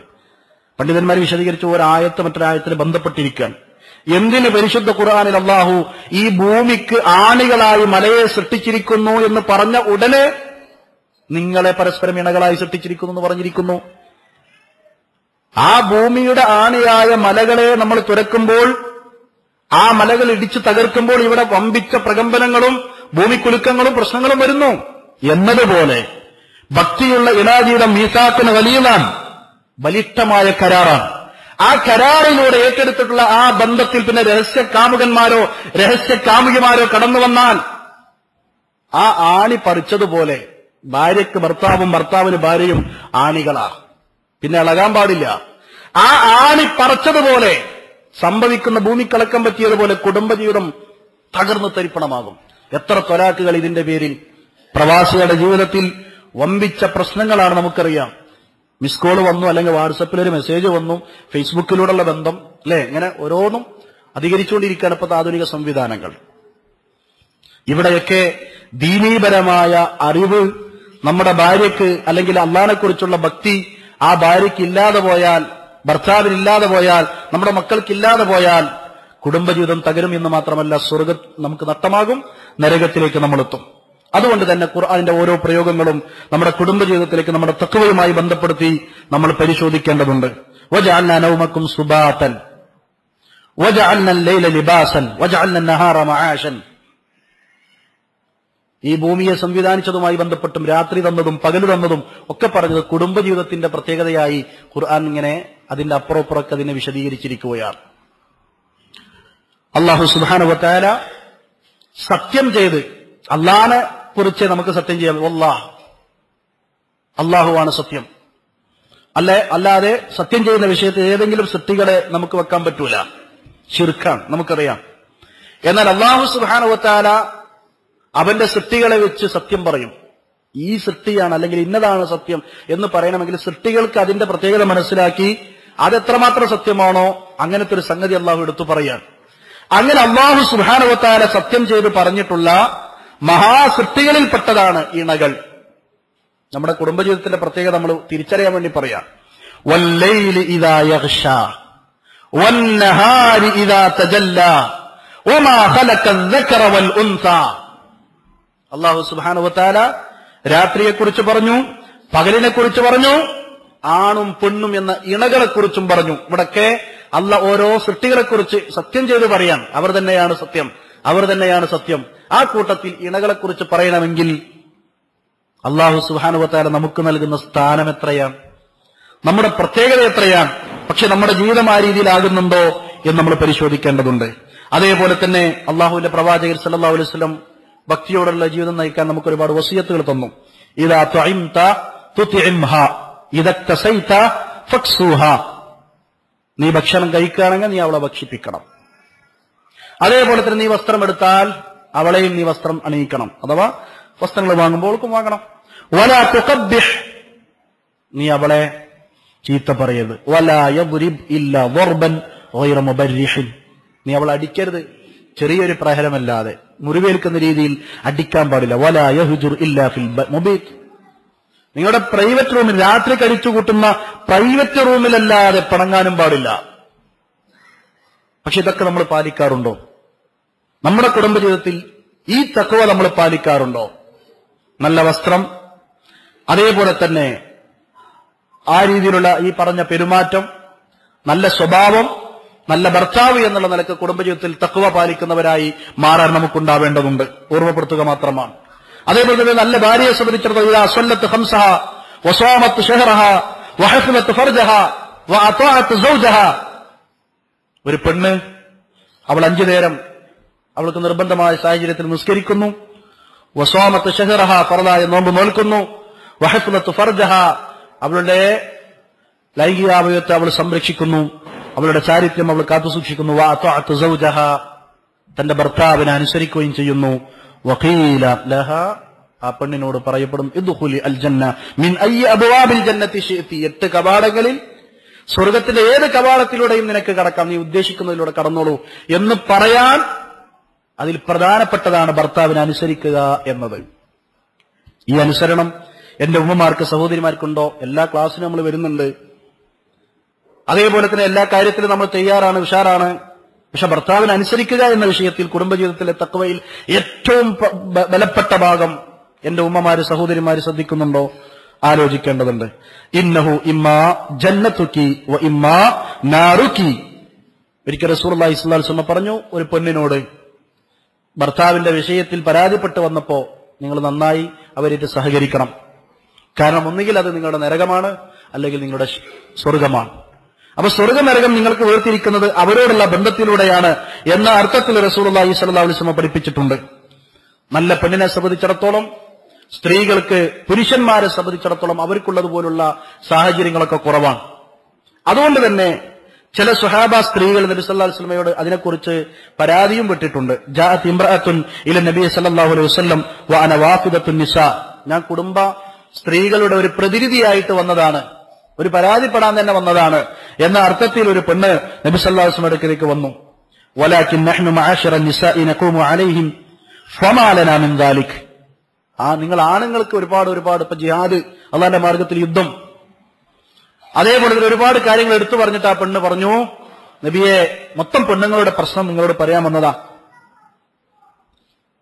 നിങ്ങൾക്ക് അങ്ങനെയൊക്കെ പല കാര്യങ്ങളുണ്ട്, പക്ഷെ ഞങ്ങൾ ഇങ്ങനെ നിങ്ങൾക്കും വേണ്ടി ജീവിക്കണേ, കൂലിയൊക്കെ കുറഞ്ഞ് അല്ലെങ്കിൽ അതിനൊന്നും സാഹചര്യങ്ങളില്ലാത്ത പാവപ്പെട്ടവരായി മാറിയല്ലോ. ഖാല നബി സല്ലല്ലാഹു അലൈഹി വസല്ലം ഇബ്ലഗി മൻ ലഖീതി മിനൻ നിസാഇ അന്ന ത്വാഅത അസ്സൗജി വഅതിറാഫൻ ബിഹഖ്ഖിഹി യഅജിലുൽ ജിഹാദു ഫീ സബീലില്ലാഹ്. നിങ്ങൾ തിരിച്ചു പോയിട്ട് ഞാൻ ഈ പറഞ്ഞു തരുന്ന സംഗതി നിങ്ങൾ ആരൊക്കെ പ്രതികരിച്ചിട്ടാണോ വന്നിട്ടുള്ളത് അവരൊക്കെ സംശയം തീർത്തു കൊടുത്താളി, അവരോടൊക്കെ പറഞ്ഞോളി. നബി സല്ലല്ലാഹു അലൈഹി വസല്ലം പറഞ്ഞു കൊടുക്കുകയാണ്, അന്ന ത്വാഅത അസ്സൗജ്, തന്റെ ഇണയെ, തന്റെ ഭർത്താവിനെ അനുസരിക്കുക എന്നത്, വഅതിറാഫൻ ബിഹഖ്ഖിഹി യഅജിലുൽ ജിഹാദു ഫീ സബീലില്ലാഹ്, ആ ഭർത്താവിനെ നിങ്ങൾ നിർവഹിക്കേണ്ട ബാധ്യതകളൊക്കെ ശരിക്കും നിർവഹിക്കുകയാണെങ്കിൽ, അവരനുസരിക്കുകയുമാണെങ്കിൽ, അള്ളാന്റെ മാർഗത്തിൽ യുദ്ധത്തിന് പോകുന്ന, ജിഹാദിന് പോകുന്ന ആണുങ്ങളുണ്ടല്ലോ, തന്റെ ഇടം തടിക്കുള്ളേ, നല്ല കായിക ബലമുള്ള, അവര് അതേപോലെ അതേ അവസ്ഥയാണ് നിങ്ങൾക്കുള്ളത്, വമ്പിച്ച പ്രതിഫലമാണ് എന്ന് റസൂലുള്ളാഹി സ്വല്ലല്ലാഹു അലൈഹി വസല്ലം. അതിന് പകരമാണിത്, അത്ര സ്ഥാനങ്ങൾക്കുണ്ട്. ഫഖലീലുൻ മിൻകുന്ന യഫഅലുഹു, പക്ഷെ നിങ്ങളിൽ കുറച്ച് ആൾക്കാരെ ആ ജിഹാദ് ചെയ്യണുള്ളൂ ട്ടോ എന്ന് റസൂലുള്ളാഹി സ്വല്ലല്ലാഹു അലൈഹി വസല്ലം പഠിപ്പിക്കുകയും ചെയ്തു. കാരണം ഈ പെണ്ണ് വന്നിട്ട് ഒരു പരാതിയായിട്ട് പറഞ്ഞത് അല്ലാഹു റബ്ബുൽ റിജാൽ വൻ നിസാ, പുരുഷന്മാര് സ്ത്രീകളിൽ റബ്ബല്ലേ റബ്ബ്, പക്ഷെ പുരുഷന്മാർക്ക് എങ്ങനെയും സ്ത്രീകൾക്ക് എങ്ങനെയും എന്ന് പറഞ്ഞിട്ട് ആവരാതിപ്പെടുക ചെയ്തത്. നബി സല്ലല്ലാഹു അലൈഹി വസല്ലം പറഞ്ഞു, അല്ലാഹു നിങ്ങൾക്കും അതേ രീതിയിലുള്ള അതിന് പകരമായ പ്രതിഫലം വെച്ചിട്ടുണ്ട്, പക്ഷെ നിങ്ങൾ ചെയ്യേണ്ടത് ഇതാണ്. പക്ഷെ നമ്മുടെ ഭാര്യമാർ, നമ്മുടെ ഉമ്മമാർ, കുടുംബിനികൾ ഈ ജിഹാദിന് തയ്യാറുണ്ടോ? അവർക്ക് ആ കൂലി ലഭിക്കുന്നുണ്ടോ? പരിശോധിക്കേണ്ടതുണ്ട്. ആവശ്യമായ മതപരമായ അറിവുകൾ നമ്മുടെ കുടുംബത്തിലുണ്ടായാൽ കുടുംബജീവിതത്തിന് ചിട്ടയുണ്ടാകും, തഖ്വയുണ്ടാകും. അള്ളാഹു അനുഗ്രഹിക്കുമാറാവട്ടെ. അതേപോലെ തന്നെ തന്റെ ഭാര്യയെ അനുസരിച്ചുകൊണ്ട് ഉമ്മയെ ഉപ്പയൊക്കെ അനുസരിക്കാത്ത, അല്ലെങ്കിൽ അവരോടൊക്കെ മോശമായ രീതിയിൽ പെരുമാറുന്ന ഭർത്താക്കന്മാർ, അവരെക്കുറിച്ച് റസൂലുള്ളാഹി സ്വല്ലല്ലാഹു അലൈഹി വസല്ലം പറഞ്ഞു, തഈഷ അബ്ദുസ് സൗജ, ഭാര്യന്റെ അടിമ, അവൻ നശിച്ചു എന്ന് പറഞ്ഞാൽ കല്യാണം കഴിക്കുന്നത് വരെ, കല്യാണം കഴിക്കുമ്പോഴും അതിനു മുമ്പും ദീനി ക്ലാസ്സിലൊക്കെ പോയിട്ടുണ്ട്, കല്യാണത്തിന് ശേഷം പോകുന്നുണ്ട്, പക്ഷെ ജീവിതത്തിൽ മാറ്റില്ല. ജീവിതത്തിൽ ചെറിയ തെന്നല്, എവിടെയാ തെന്നല്? ഉമ്മയോട് നല്ല ബന്ധമാണ്, ഉമ്മയോട് ചോദിക്കാതെ ഒന്നും ചെയ്യൂല, വാപ്പനോട് ചോദിക്കാതെ ഒന്നും ചെയ്യില്ല, നല്ല ബന്ധമാണ്. പക്ഷേ കല്യാണം കഴിച്ചത് മുതൽ ഇങ്ങനെ മാറ്റങ്ങൾ വന്നു. എന്താ സംഭവം? ഭാര്യ എന്തൊക്കെയോ കുറുകി കൊടുത്തു. അതുകൊണ്ട് ആ ഭാര്യയുടെ വാക്ക് കേട്ട് ഉമ്മയോട് വെറുപ്പ്, വാപ്പയോട് വെറുപ്പ്, ജേട്ടനോട്, പെങ്ങളോട്, ഇങ്ങനെ കുടുംബത്തോടൊക്കെ വെറുപ്പ്, ഇങ്ങനത്തെ അവസ്ഥയൊക്കെ കുടുംബജീവിതത്തിൽ വരാം. പക്ഷെ ആവശ്യമായ തെർബിയത്ത് അവിടെ കിട്ടുമ്പോ, ഈ ഹദീസ് അവർ പഠിക്കുമ്പോ, ഇങ്ങനെ ഭാര്യന്റെ അടിമ അവൻ നശിച്ചിട്ടുണ്ട്, അവൻക്ക് ആ ക്ഷാപമാണ് എന്ന സംഗതി അവൻ മനസ്സിലാക്കി കഴിഞ്ഞാൽ, അങ്ങനെ ഒരു ഹദീസ് ഉണ്ടല്ലോ, പ്രവാചകൻ സ്വല്ലല്ലാഹു അലൈഹി വസല്ലം അത് പറയണമെങ്കിൽ കുടുംബജീവിതത്തിൽ ശ്രദ്ധിക്കേണ്ട വിഷയമാണല്ലോ, എന്റെ സ്വർഗത്തിന്റെ പ്രവേശത്തിന്റെ കാരണമാണല്ലോ, അത് ഞാൻ ഉൾക്കൊള്ളണമെന്ന് മനസ്സിലാക്കിയാൽ ഈ പറയുന്നതൊക്കെ ശരി തന്നെ ആയിരിക്കാം. തൽക്കാലം അവിടെ നിൽക്ക്. ചിലപ്പോ ഇന്ന് ഇങ്ങനെയാണെങ്കിലോ, അല്ലെങ്കിൽ ഇങ്ങനെ ആയിക്കൂടെ, എനിക്കെന്റെ ഉമ്മാതി ഉണ്ടല്ലോ, എന്റെ ഉപ്പാതി ഉണ്ടല്ലോ, എന്റെ കാക്കുണ്ടല്ലോ, എന്റെ ആങ്ങളുണ്ടല്ലോ, എന്റെ അനിയനുണ്ടല്ലോ, അവരെ കുറിച്ചൊക്കെ എനിക്കറിയാലോ, നിന്നെ കുറിച്ചും അറിയാലോ, അതുകൊണ്ട് അത് അങ്ങനെ അല്ലല്ലോ, ഇതിങ്ങനെ അല്ലല്ലോ, തിരുത്തി കൊടുക്കാൻ. അങ്ങനെയാണല്ലേ, ഇത്രയും കാലമായിട്ട് എനിക്ക് തിരിഞ്ഞിട്ടില്ല കേട്ടോ, ഈ പറഞ്ഞപ്പോഴാ മനസ്സിലായത്, അങ്ങനെ ആവരുത്. അവൻ നശിച്ചു എന്ന് റസൂലുള്ളാഹി സ്വല്ലല്ലാഹു അലൈഹി വസല്ലം. അതുകൊണ്ട് നമ്മുടെ കുടുംബത്തിൽ, ജീവിതത്തിൽ ഇത്തരം പ്രമാണങ്ങളിൽ വന്നിട്ടുള്ള കാര്യങ്ങൾ നമ്മുടെ ശ്രദ്ധയിൽ ഉണ്ടാവണം. എന്നിരുന്നാലും കുടുംബജീവിതത്തിൽ ചില പ്രശ്നങ്ങളൊക്കെ ഉണ്ടാകും, ചിലപ്പോൾ വിഷമങ്ങളും, ചിലപ്പോൾ നമുക്കൊരു ചൂടാവലൊക്കെ ഉണ്ടാവും. അത് മാതൃകാ മഹതികളായ ആയിഷ ബീവി റളിയല്ലാഹു തആല അൻഹ, നമ്മുടെ ഉമ്മമാരുടെ ജീവിതത്തിലൊക്കെ നമുക്കത് കാണാം. അതുണ്ടാകും, പ്രകൃതിയിൽ അതുണ്ട്. ഒരൊറ്റ ഉദാഹരണ വിഷയത്തിൽ നാം പറയാം. ഒരു ദിവസം റസൂലുള്ളാഹി സ്വല്ലല്ലാഹു അലൈഹി വസല്ലമ അവിടുന്ന് ആയിഷ ബീവി റളിയല്ലാഹു തആല അൻഹയോട് പറഞ്ഞു, ആയിഷ, നീ എപ്പോഴാ ചൂടാവും എന്നോട്, നീ എന്നോട് എപ്പോഴാ പണക്കത്തിലാണ്, എപ്പോഴാണ് എന്നോട് ദേഷ്യമില്ലാതിരിക്കുന്നത്, ഇതെനിക്ക് തിരിച്ചറിയാൻ കഴിയും. അവര് കുടുംബജീവിതത്തിലെ സന്തോഷം ഇങ്ങനെ പറയാണ്. ആ സന്ദർഭത്തിൽ ആയിഷ ബീവി ചോദിച്ചു, അതെങ്ങനെ നബി നിങ്ങൾക്ക് അറിയണത്? മഹാനായ നബി സല്ലല്ലാഹു അലൈഹി വസല്ലം പറഞ്ഞു, നിന്റെ വാക്കുന്നത് പ്രകടമാകും. നിനക്ക് ദേഷ്യമാകുമ്പോ നീ ചിലപ്പോ പറയാറുള്ളത് എന്താ? റബ്ബി ഇബ്രാഹിം, ഇബ്രാഹിമിന്റെ റബ്ബ്. അള്ളാഹിനെ പുകഴ്ത്തുമ്പോ ഇബ്രാഹിമിന്റെ റബ്ബ് എന്നിങ്ങനെ പറയും. എന്നാൽ നീ എന്നോട് നല്ല രീതിയിലാണെങ്കിൽ നീ പറയും റബ്ബി മുഹമ്മദ്. അപ്പൊ ആയിഷ ബീവിയുടെ തന്റെ ഭർത്താവുമൊത്ത് ജീവിക്കുമ്പോൾ അവരുടെ ജീവിതത്തിൽ ഉണ്ടാകുന്ന ചെറിയ പിണക്കം, ആ പിണക്കത്തിൽ പോലും ഇത് പ്രകടമാവുണ്ട്. നബി സല്ലല്ലാഹു അലൈഹി വസല്ലമക്ക് മനസ്സിലാകുന്നുണ്ട്. അതിന്റെ പേരിൽ ഇബ്രാഹിമിന്റെ റബ്ബ് എന്ന് പറഞ്ഞുകൊണ്ട് ഞാൻ എന്നിട്ടൊരു പരിപാറ്റവും ഇല്ല എന്ന് പറഞ്ഞ് അകലുന്നില്ല. ആയിഷ അതുപോലെ എനിക്ക് മനസ്സിലാകുന്നുണ്ട് എന്ന് പറഞ്ഞ് തിരുത്തി കൊടുക്കുകയാണ്. പിന്നെ ആയിഷ ബീവിക്ക് അത് പറയാൻ തോന്നുമോ? നമ്മൾ ആലോചിക്കേണ്ടതുണ്ട്. പൂർവികരുടെ ജീവിതത്തിൽ ഇസ്ലാമികമായ അദബുകളിലേക്ക് അവര് പാകപ്പെട്ട നബി സല്ലല്ലാഹു അലൈഹി വസല്ലമ ഉപദേശിച്ചു കൊടുത്ത, അല്ലെങ്കിൽ ദേഷ്യപ്പെടാതെ അത് തിരിച്ചറിഞ്ഞിട്ടുണ്ട് ഞാൻ എന്നത് അറിയിച്ചു കൊടുത്ത ആ കാര്യം ഹദീസിൽ പ്രകടമായിട്ടുണ്ട്. അതേപോലെ തന്നെ നമ്മുടെ ജീവിതത്തിൽ ഗീറ, ദേഷ്യം നമുക്ക് വരും. ആ ഗീറ ഒരു പെണ്ണ് തിന്മയിലേക്ക് പോയി ചാടാൻ കാരണമാകുന്ന അവസ്ഥ ആവരുത്. ഏതൊരു ഭർത്താവിനും ആ ഭർത്താവിനെ സംബന്ധിച്ചിടത്തോളം തന്റെ കുടുംബത്തിൽ, തന്റെ ഭാര്യയിൽ ഒരുപാട് സ്വാധീനങ്ങളുണ്ട്. ആ ഭാര്യ തനിക്കുള്ളതാണ്, തന്റേതാണ്, അവളുടെ സംരക്ഷണം എന്റെ കയ്യിലാണ് എന്നതൊക്കെ ഓക്കെയാണ്. പക്ഷെ അതിന്റെ പേരിൽ അനാവശ്യമായ സംശയങ്ങളും അനാവശ്യമായ വെറുപ്പിക്കലുകളും ഉണ്ടായി പവിത്രതയുള്ള നല്ലവളായ പെണ്ണ് ഈ ഭർത്താവിന്റെ അവകാശമാണ്, ഇവളിൽ അവകാശമുണ്ട് എന്ന് പറഞ്ഞുകൊണ്ടുള്ള ഈ ബലം പിടിക്കൽ കാരണം നാശത്തിൽ പോയി വീണേക്കാം. അലി റളിയല്ലാഹു അൻഹു വിശദീകരിച്ചിട്ടുണ്ട്. നിങ്ങൾ ശ്രദ്ധിക്കണം അത് എന്നർത്ഥത്തിൽ. നബി സല്ലല്ലാഹു അലൈഹി വസല്ലമയുടെ ഒരു വാക്ക് മുൻഗാമികൾ പറഞ്ഞതായി സ്വഹാബികൾ വിശദീകരിക്കുകയാണ്. അതായത് ഇന്ന മിനൽ ഗീറ ഗീറത്തുൻ യുബ്ഗിദുഹു അല്ലാഹ് ഗീറത്തുർ റജുലി അലാ അഹ്ലിഹി മിൻ ഗൈരി റീബ. മഹാനായ റസൂലുള്ളാഹി സ്വല്ലല്ലാഹു അലൈഹി വസല്ലമ വിശദീകരിക്കുകയാണ്, ദേഷ്യം, ഗീറ, ആ ദേശത്തിൽ ചിലത് നല്ല ഗീറകളുണ്ട്, അള്ളാഹ്ക്ക് വേണ്ടിയുള്ള ദേഷ്യപ്പെടലുണ്ട്, അള്ളാഹ്ക്ക് ഇഷ്ടം. പക്ഷെ ചിലത് അള്ളാഹ്ക്ക് ദേഷ്യമാകുന്ന ഗീറകളുണ്ട്. ആ ഗീറയിൽപ്പെട്ടതാണ് ഒരാള് തന്റെ ഭാര്യയെ അനാവശ്യമായി ഒരു കാരണവുമില്ലാതെ ദേഷ്യപ്പെടുക. ഒരു കാര്യമില്ലാതെ ദേഷ്യം. നമുക്ക് തന്നെ അറിയാം ദേഷ്യപ്പെടുന്ന വെറുതെ ഒന്ന് ഇടങ്ങറാക്കാനാന്നുള്ളത്. അത് അള്ളാഹ്ക്ക് വെറുപ്പാണ്, അള്ളാഹിന്റെ കോപമാണത് എന്ന് റസൂലുള്ളാഹി സ്വല്ലല്ലാഹു അലൈഹി വസല്ലം പറഞ്ഞിട്ടുണ്ട്. അതിനെക്കുറിച്ചാണ് അലി റളിയല്ലാഹു അൻഹു പറഞ്ഞത്, ലാ തുഖ്സിറുൽ ഗീറ ഫതർമി ബിസൂഇൻ മിൻ അജലിക്. നിങ്ങൾ അനാവശ്യമായിട്ട് ദേഷ്യപ്പെടരുത്. അങ്ങനെ ആയാൽ ഒരു പെണ്ണ്, നല്ല പെണ്ണ്, അള്ളാഹനെ സൂക്ഷിച്ച് ജീവിക്കുന്ന ഒരു പെണ്ണ് നിങ്ങളുടെ ഈ ഭർത്താവിന്റെ അനാവശ്യമായ ഗീറ കാരണം വഴിതെറ്റിയേക്കാം. അതിന്റെ കാരണക്കാരനാരാവും അത് ശ്രദ്ധിക്കണമെന്ന് അലി റളിയല്ലാഹു അൻഹു വിശദീകരിച്ചതായി നമുക്ക് കാണാം. ഫത്തിഷ് ഉയൂബക ഖബ്ല അൽ-ഐബി ഗൈറക മിൻ കുല്ലി മിനൻ നാസ് മിൻ ഐബിൻ ലഹു സലീമ. പണ്ഡിതന്മാർ വിശദീകരിച്ചു, ഈ ജീവിതത്തിൽ ന്യൂനതകൾ, നിസ്സാരമായ ചെറിയ ചെറിയ ഐബുകളൊക്കെ എല്ലാവർക്കും ഉണ്ടാവും. ഒരാളെങ്ങനെ പരിശോധിച്ചാൽ കുറെ കിട്ടും, അതിനാരും രക്ഷപ്പെടുന്നില്ല. അതുകൊണ്ട് സ്വന്തം ഐബുകളാണ് ആദ്യം പരിശോധിക്കേണ്ടത്, മറ്റുള്ളത് പരിശോധിക്കുന്നതിന് മുമ്പ്. എങ്കിൽ നിനക്ക് അതിന് തിരിച്ചറിയാൻ കഴിയും എന്ന് പണ്ഡിതന്മാർ കവിതാരൂപത്തിൽ നമുക്ക് പറഞ്ഞു തന്നതായി കാണാൻ സാധിക്കും. ഇതും നമ്മുടെ കുടുംബജീവിതത്തിലൊക്കെ ശ്രദ്ധിക്കേണ്ടത് അത്യാവശ്യമാണ് പ്രിയപ്പെട്ടവരെ. അപ്പോ അല്ലാഹു സുബ്ഹാനഹു വ തആല പ്രയോഗിച്ച നബി സല്ലല്ലാഹു അലൈഹി വസല്ലം വിശദീകരിച്ചിട്ടുള്ള ഈ സംഗതികൾ നമ്മുടെ ജീവിതത്തിൽ നമ്മൾ സൂക്ഷിക്കുന്നുണ്ടോ എന്ന പരിശോധന മാത്രമാണ്. ഇല്ല എങ്കിൽ എവിടെയാണ് നമ്മുടെ പ്രശ്നം, എന്താണ് നമുക്ക് തിരിച്ചറിയാത്തത്? ആവശ്യമായ ഇൽമ് നമുക്കില്ലാത്തത് കൊണ്ടാണ്. അതുകൊണ്ട് അത് നേടിയെടുക്കാനുള്ള മേഖലയിൽ നമ്മൾ എത്തിപ്പെടുക. ഇബാദത്തിൽ നല്ല കണിശതയുള്ള ഭാര്യയും ഭർത്താവും, ചിലപ്പോൾ ഭർത്താവ് മാത്രം നല്ല സൂക്ഷ്മതയുള്ളവരായിരിക്കും, ഭാര്യയ്ക്കതിലൊന്നും വല്ലാത്ത താല്പര്യമില്ല. വക്തിനെ കൃത്യമായി നിസ്കരിക്കുന്ന അവസ്ഥ. ചില പെണ്ണുങ്ങളൊക്കെ നിസ്കാരം എപ്പോഴാ, നമസ്കാരത്തിന്റെ വിഷയം ഇവിടെ വരുന്നുണ്ട്, ഞാൻ അതിലേക്ക് കടക്കല്ല.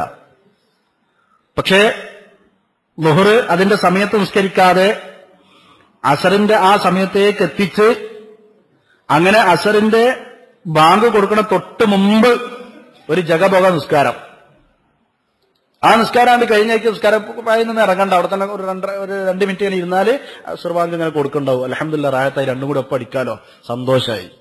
ഞാൻ അസർ നിസ്കരിച്ചു. ഈ നിസ്കാരം നമ്മുടെ കുടുംബത്തിൽ ആവശ്യമായ തെർബിയത്തില്ലാത്തതുകൊണ്ടാണ്. നജസില്ലേ, അടുക്കള പണിയിലായിരിക്കും, വീട്ടുജോലിയാണ്, ഒക്കെ ശരിയാ. എന്താ മൗലവി ചെയ്യാ? മക്കളെ മദ്രസയ്ക്ക് അയക്കണം, പണിക്കാർക്ക് ഭക്ഷണം ഉണ്ടാക്കണം, മക്കൾ മദ്രസ വരുമ്പോൾ അവർക്ക് ഭക്ഷണം കൊടുക്കണം, പിന്നെ അവരെ ജോലിപാത്രത്തിൽ അതാക്കി കൊടുക്കണം. അങ്ങനെ ഓരോ കാരണങ്ങൾ, വീട്ടിൽ തുടക്കണം, അടിക്കണം, അങ്ങനെ ഒരുപാട് പ്രശ്നങ്ങളുണ്ട്. എന്താ ചെയ്യാ? ഇതൊന്നും അള്ളാഹിനോട് പറയാൻ പറ്റില്ല. അള്ളാഹ് നിങ്ങളുടെ പ്രകൃതിയിൽ അതൊക്കെ തന്നിട്ടുണ്ട്. പക്ഷെ നിസ്കാരം നിർബന്ധ. അതുകൊണ്ട് ളുഹറിന്റെ സമയത്ത് തന്നെ നിങ്ങളുടെ ആ വസ്ത്രത്തിൽ നിസ്കരിക്കാൻ പറ്റിയൊരു വസ്ത്രം മാറ്റിവെച്ച് അതിന്റേതായ സമയത്ത് നിസ്കരിക്കാനുള്ള അദബ്, അള്ളാഹിനോടുള്ള മര്യാദ, അത് പാലിക്കണം. ഫർദ് വീട്ടുന്ന വിഷയത്തിൽ അതിന്റെ സമയത്ത് തന്നെ ആവണം. സ്വഹീഹായ ഹദീസിൽ കാണാം, സമയം തെറ്റി അതിന്റെ സമയത്ത് നിസ്കരിക്കാതെ നിസ്കരിക്കുന്ന നിസ്കാരം നമ്മുടെ ശരീരത്തിൽ നമ്മൾ ഉപയോഗിച്ച, ഇനി നമുക്ക് പഴകിഞ്ഞ ആവശ്യമില്ല, ആ വസ്ത്രം എങ്ങനെയാണോ മുഷിഞ്ഞ വസ്ത്രം നമ്മൾ ഊരിയിട്ട് ചുരുട്ടി എറിയണത് എന്നതുപോലെ അല്ലാഹു സുബ്ഹാനഹു വ തആലയിലേക്ക് ഈ നമസ്കാരം എന്ന ഈ അമലിനെ മലക്കുകൾ കൊണ്ടുപോകുമ്പോ അത് അല്ലാഹു സ്വീകരിക്കില്ല. അവരെന്ത് ചെയ്യും? ഈ നിസ്കരിച്ച ആളിലേക്ക് അത് ചുരുട്ടി എറിയും എന്ന് സ്വഹീഹായ ഹദീസിലുണ്ട്. അപ്പൊ നമ്മുടെ വീട്ടിൽ ഈ തെർബിയത്ത് കിട്ടാത്ത, ഈ വിഷയം അറിയാത്ത ഉമ്മമാരെന്ത് ചെയ്യണു? വർഷങ്ങളായി ഇങ്ങനെ നിസ്കരിക്കണം. അപ്പോൾ ആ നിസ്കാരത്തിന്റെ അവസ്ഥ എന്തായിരിക്കും? വഉമുർ അഹ്ലക ബിസ്സലാഹ് വസ്തബിർ അലൈഹാ. നീ നിന്റെ കുടുംബത്തിൽ നിസ്കാരം കൽപ്പിക്കണം. മുഹമ്മദ് നബി സല്ലല്ലാഹു അലൈഹി വസല്ലമക്ക് കൽപ്പനയാണ്, ആ വചനം നമുക്കും കൽപ്പനയാണ്. അതിന് നല്ല ക്ഷമ അവലംബിക്കണം. വേറെയുള്ള കാര്യങ്ങളൊക്കെ നിങ്ങൾ കുടുംബത്ത് പറഞ്ഞു നോക്കി, ഒരു കുഴപ്പമുണ്ടാവില്ല. ഇപ്പൊ ഫുട്ബോൾ കാണാൻ പോകുമ്പോ ഫ്രീ പാസ് ഉണ്ട് മോനെ, ഇന്ന് പോണോ? ഏതെങ്കിലും മോൻ ചൂടാവോ? നിങ്ങൾക്ക് ഫുട്ബോൾ ഇഷ്ടമാണോ? അപ്പൊ നിങ്ങൾ ചൂടാവോ? ഇല്ല, തരി, ഞാൻ പോയിക്കോളാം. വലിയ താല്പര്യമായിരിക്കും. ക്രിക്കറ്റ് കാണാൻ വലിയ താല്പര്യമായിരിക്കും. ഭൗതികമായ ഏത് വിനോദങ്ങൾക്കും വലിയ താല്പര്യമായിരിക്കും. ചിലപ്പോൾ വാപ്പ ഓർമ്മാക്കാതെ വിഷയത്തിൽ വാപ്പയോട് ആ വിഷയത്തിലൊക്കെ ചോദിക്കാറുണ്ടാവും. മോൻ നിസ്കരിച്ചോ എന്ന് ചോദിക്കുമ്പോഴോ അവിടെ കാണാം സ്വഭാവം. അപ്പൊ അവിടെ നല്ല ക്ഷമ അവലംബം വേണം. വസ്തബിർ അലൈഹാ. തൗഹീദിനെ കുറിച്ച് പരിശുദ്ധ ഖുർആനിലൂടെ അള്ളാഹു പറഞ്ഞിടത്തത് പറഞ്ഞിട്ടുണ്ട്. റബ്ബുസ് സമാവാതി വൽ അർളി വമാ ബൈനഹുമാ ഫഅബ്ദുഹു വസ്തബിർ ലിഇബാദതിഹി. അല്ലാഹു സുബ്ഹാനഹു വ തആലയുടെ തൗഹീദ് പറഞ്ഞ വിഷയത്തിൽ തൗഹീദുൽ ഉലൂഹിയ്യ പറഞ്ഞപ്പോ അവിടെ നല്ല സബർ വേണം. അതുകൊണ്ടാണ് ക്ഷമയെക്കുറിച്ച് അവിടെ പറഞ്ഞിട്ടുണ്ട്. എന്നതുപോലെ നിസ്കാരത്തെക്കുറിച്ച് വീട്ടുകാരോട് കൽപ്പിക്കണമെന്ന് പറഞ്ഞപ്പോഴും ക്ഷമ അവലംബിക്കാൻ പറഞ്ഞിട്ടുണ്ട്. കാരണം എന്താ? അത് പറയാനാ പലപ്പോഴും മൗലവിമാരെ ഏൽപ്പിക്കല്. പലർക്കും അനുഭവം ഉണ്ടാവും. ചില ഖത്തീബുമാരെ വിളിച്ച്, ഇന്ന് ഖത്തീബിന് ചോറ് ഞാൻ കൊടുത്തോളാം, ചിലർ പറയാറുണ്ട്. കാരണം എന്താ? വീട്ടിലൊരു മോണ്ട്, ആ മോ ആര് പറഞ്ഞാലും കേൾക്കൂല. അതുകൊണ്ട് ഈ ഖത്തീബിനെ ബൈക്കിൽ കൊണ്ടുപോകുമ്പോൾ അല്ലെങ്കിൽ വാഹനത്തിൽ കൊണ്ടുപോകുമ്പോൾ പറയാനാണ്, മൗലവി എന്റെ വീട്ടിൽ ഇങ്ങനെ ഒരു സാധനം ഉണ്ട്, നിങ്ങൾ ഭക്ഷണം കഴിക്കുമ്പോൾ അവിടെ വന്നിരിക്കും. അതുകൊണ്ട് ഞാൻ പെട്ടെന്ന് അവിടെ നിന്ന് എഴുന്നേറ്റ് പോകും. പിന്നെ നിങ്ങൾ കൈകാര്യം ചെയ്യണം. ഓനെ നിസ്കരിപ്പിക്കണം, ഓനെ കുടുംബജീവിതം പഠിപ്പിക്കണം, ഒക്കെ ശരിയാക്കണം. ആ രീതിയിൽ നമുക്ക് അനുഭവമുണ്ട്, പലർക്കും അനുഭവം ഉണ്ടാവാം. അതുകൊണ്ട് അതിനാണ് ഈ ഭക്ഷണം കഴിക്കാൻ കൊണ്ടുപോകുന്നത്. അങ്ങനെ കൊണ്ടുപോകുമ്പോ ഞാൻ ചോദിക്കട്ടെ, ശരിക്കും ഒരു നല്ല വാപ്പ എന്നുള്ളവർക്ക് ആ വാപ്പ ശരിക്കും നേരിട്ട് പറഞ്ഞിട്ടില്ല, മോനെ നിസ്കാരം എങ്ങനെയൊക്കെയാണ്, എന്റെ ഗൗരവത, അത് നിസ്കരിക്കാതിരുന്നാൽ അപകടത, ഇത് ഫർളാൻ. ഇത് നേർക്ക് നേരെ മോനോടാണ് പറഞ്ഞിട്ടൊരു പ്രശ്നം ഉണ്ടാവില്ല. ഈ വാപ്പിയും മോനും പിണങ്ങിയിട്ട് എത്രയോ കാലമായിട്ടുണ്ട്. അങ്ങനെ ആ മോനും വാപ്പിയും അവിടെ വന്നിരുന്നു, ഭക്ഷണം കഴിക്കാൻ. വാപ്പ എഴുന്നേൽക്കാൻ തന്നപ്പോ ഞാൻ പറഞ്ഞു എഴുന്നേൽക്കല്ലേ. ഇത് എന്റെ അനുഭവം പറയലല്ല ഈ ക്ലാസിന്റെ ഉദ്ദേശം, പക്ഷെ നമുക്ക് ഉപകാരപ്പെടും എന്നുള്ള നിലക്ക് പറയണം. നമ്മൾ കുടുംബജീവിതവുമായി തഖ്വയിലേക്ക് നമ്മൾ കൊണ്ടുപോകുമ്പോൾ ആ വിഷയത്തെ നമ്മൾ സൂചിപ്പിക്കാൻ വേണ്ടി പറയും. ഇത് നിങ്ങൾ ആരാ? മോനാണ്. മോന്റെ മുമ്പിൽ എന്തിനാ നിങ്ങൾ എഴുന്നേറ്റ് നിങ്ങൾ അവിടെ ഇരുന്നോളി, സ്വസ്ഥായിട്ട് ഭക്ഷണം കഴിച്ചോളി. ആ ശരി. അപ്പൊ മോന് ഇങ്ങനെ ഇടങ്ങറായി വന്നിരുന്ന്, മോനും വാപ്പിയും കണ്ടിട്ട് കുറെ ദിവസങ്ങളായിക്കണം അവർ സംസാരിച്ചിട്ട് തന്നെ. അവനവിടെ വന്നിരുന്നു, കൈകി വന്നിരുന്നു, ഭക്ഷണം കഴിച്ചിട്ട് അവൻ കണ്ട് ഇറങ്ങണില്ല. കാരണം അവർ കൂടെ ഇരുന്ന് ഭക്ഷണം കഴിച്ചിട്ട് ദിവസങ്ങളായിട്ടുണ്ട്. അപ്പൊ ആ രീതിയിൽ വന്നിരുന്നു. അവന്റെ ഭക്ഷണം കുറച്ചൊക്കെ കണ്ടായപ്പോ ചോദിച്ചു, ഇതാരാ? വാപ്പയാണത്. മോനാണ്. അതിന് അവരമ്മിൽ അങ്ങോട്ട് നോക്കി ഒന്നും ചെയ്യണില്ല. അപ്പൊ തന്നെ അവരെ പ്രകൃതി നമുക്ക് മനസ്സിലാകുന്നുണ്ട്. അപ്പോ വാപ്പ പറഞ്ഞ അനുസരിക്കല്, എന്താ പ്രശ്നം എന്നൊക്കെ ചോദിച്ചു ഇങ്ങനെ മോനോട് ഇങ്ങനെ ചെറുതായിട്ട് ഇങ്ങനെ ചോദിക്കാൻ തുടങ്ങിയപ്പോ തന്നെ അവന്റെ തുളുമ്പി. എന്താ തുളുമ്പണ്? പണ്ട് കഴിഞ്ഞു പോയ എന്തൊക്കെയോ സംഭവങ്ങൾ അവന്റെ ഉള്ളിൽ കിടക്കുകയാണ്. അവൻ പറയാണ്, അന്ന് മദ്രസയിൽ ഞാൻ 4ാം ക്ലാസ് പഠിക്കുമ്പോ നിങ്ങൾ എന്നോട് പറയാതെ സദർ മുദരിസിനോട് പോയിട്ട് പലതും പറഞ്ഞു കൊടുത്തില്ലേ? നിങ്ങൾ എന്നോട് പറഞ്ഞാൽ നിൽക്കണോ? എന്റെ തെറ്റ് എന്നോട് പറയണ്ടേ? സദർ മുദരിസ് എല്ലാ ഉസ്താദുമാരോടും പറഞ്ഞില്ലേ? എന്നിട്ട് എല്ലാവരും കൂടി ആക്ഷേപിച്ചില്ലേ? അവിടെ മുതൽ തുടങ്ങിയവന്റെ പ്രശ്നങ്ങൾ ഇങ്ങനെ പറയാൻ തുടങ്ങി. ഇതൊക്കെ കൂടി ഇവന്റെ മനസ്സിൽ വെച്ചിരിക്കുകയാണ്. വാപ്പ മോനോട് സ്വസ്ഥമായിട്ടൊന്നും സംസാരിച്ചിട്ടില്ല എന്നർത്ഥം. പിന്നെ ഈ നിസ്കാരമായിട്ട് ഞാൻ പറഞ്ഞിട്ട് കാര്യമുണ്ടോ? ഞാൻ പറഞ്ഞു, നിങ്ങൾ തന്നെയാണ് മോനോട് പറയണ്ടേ. അങ്ങനെ വാപ്പാനും മോനെ അവിടെ ഇരുത്തി കാര്യങ്ങളൊക്കെ പറഞ്ഞു കൊടുത്തു.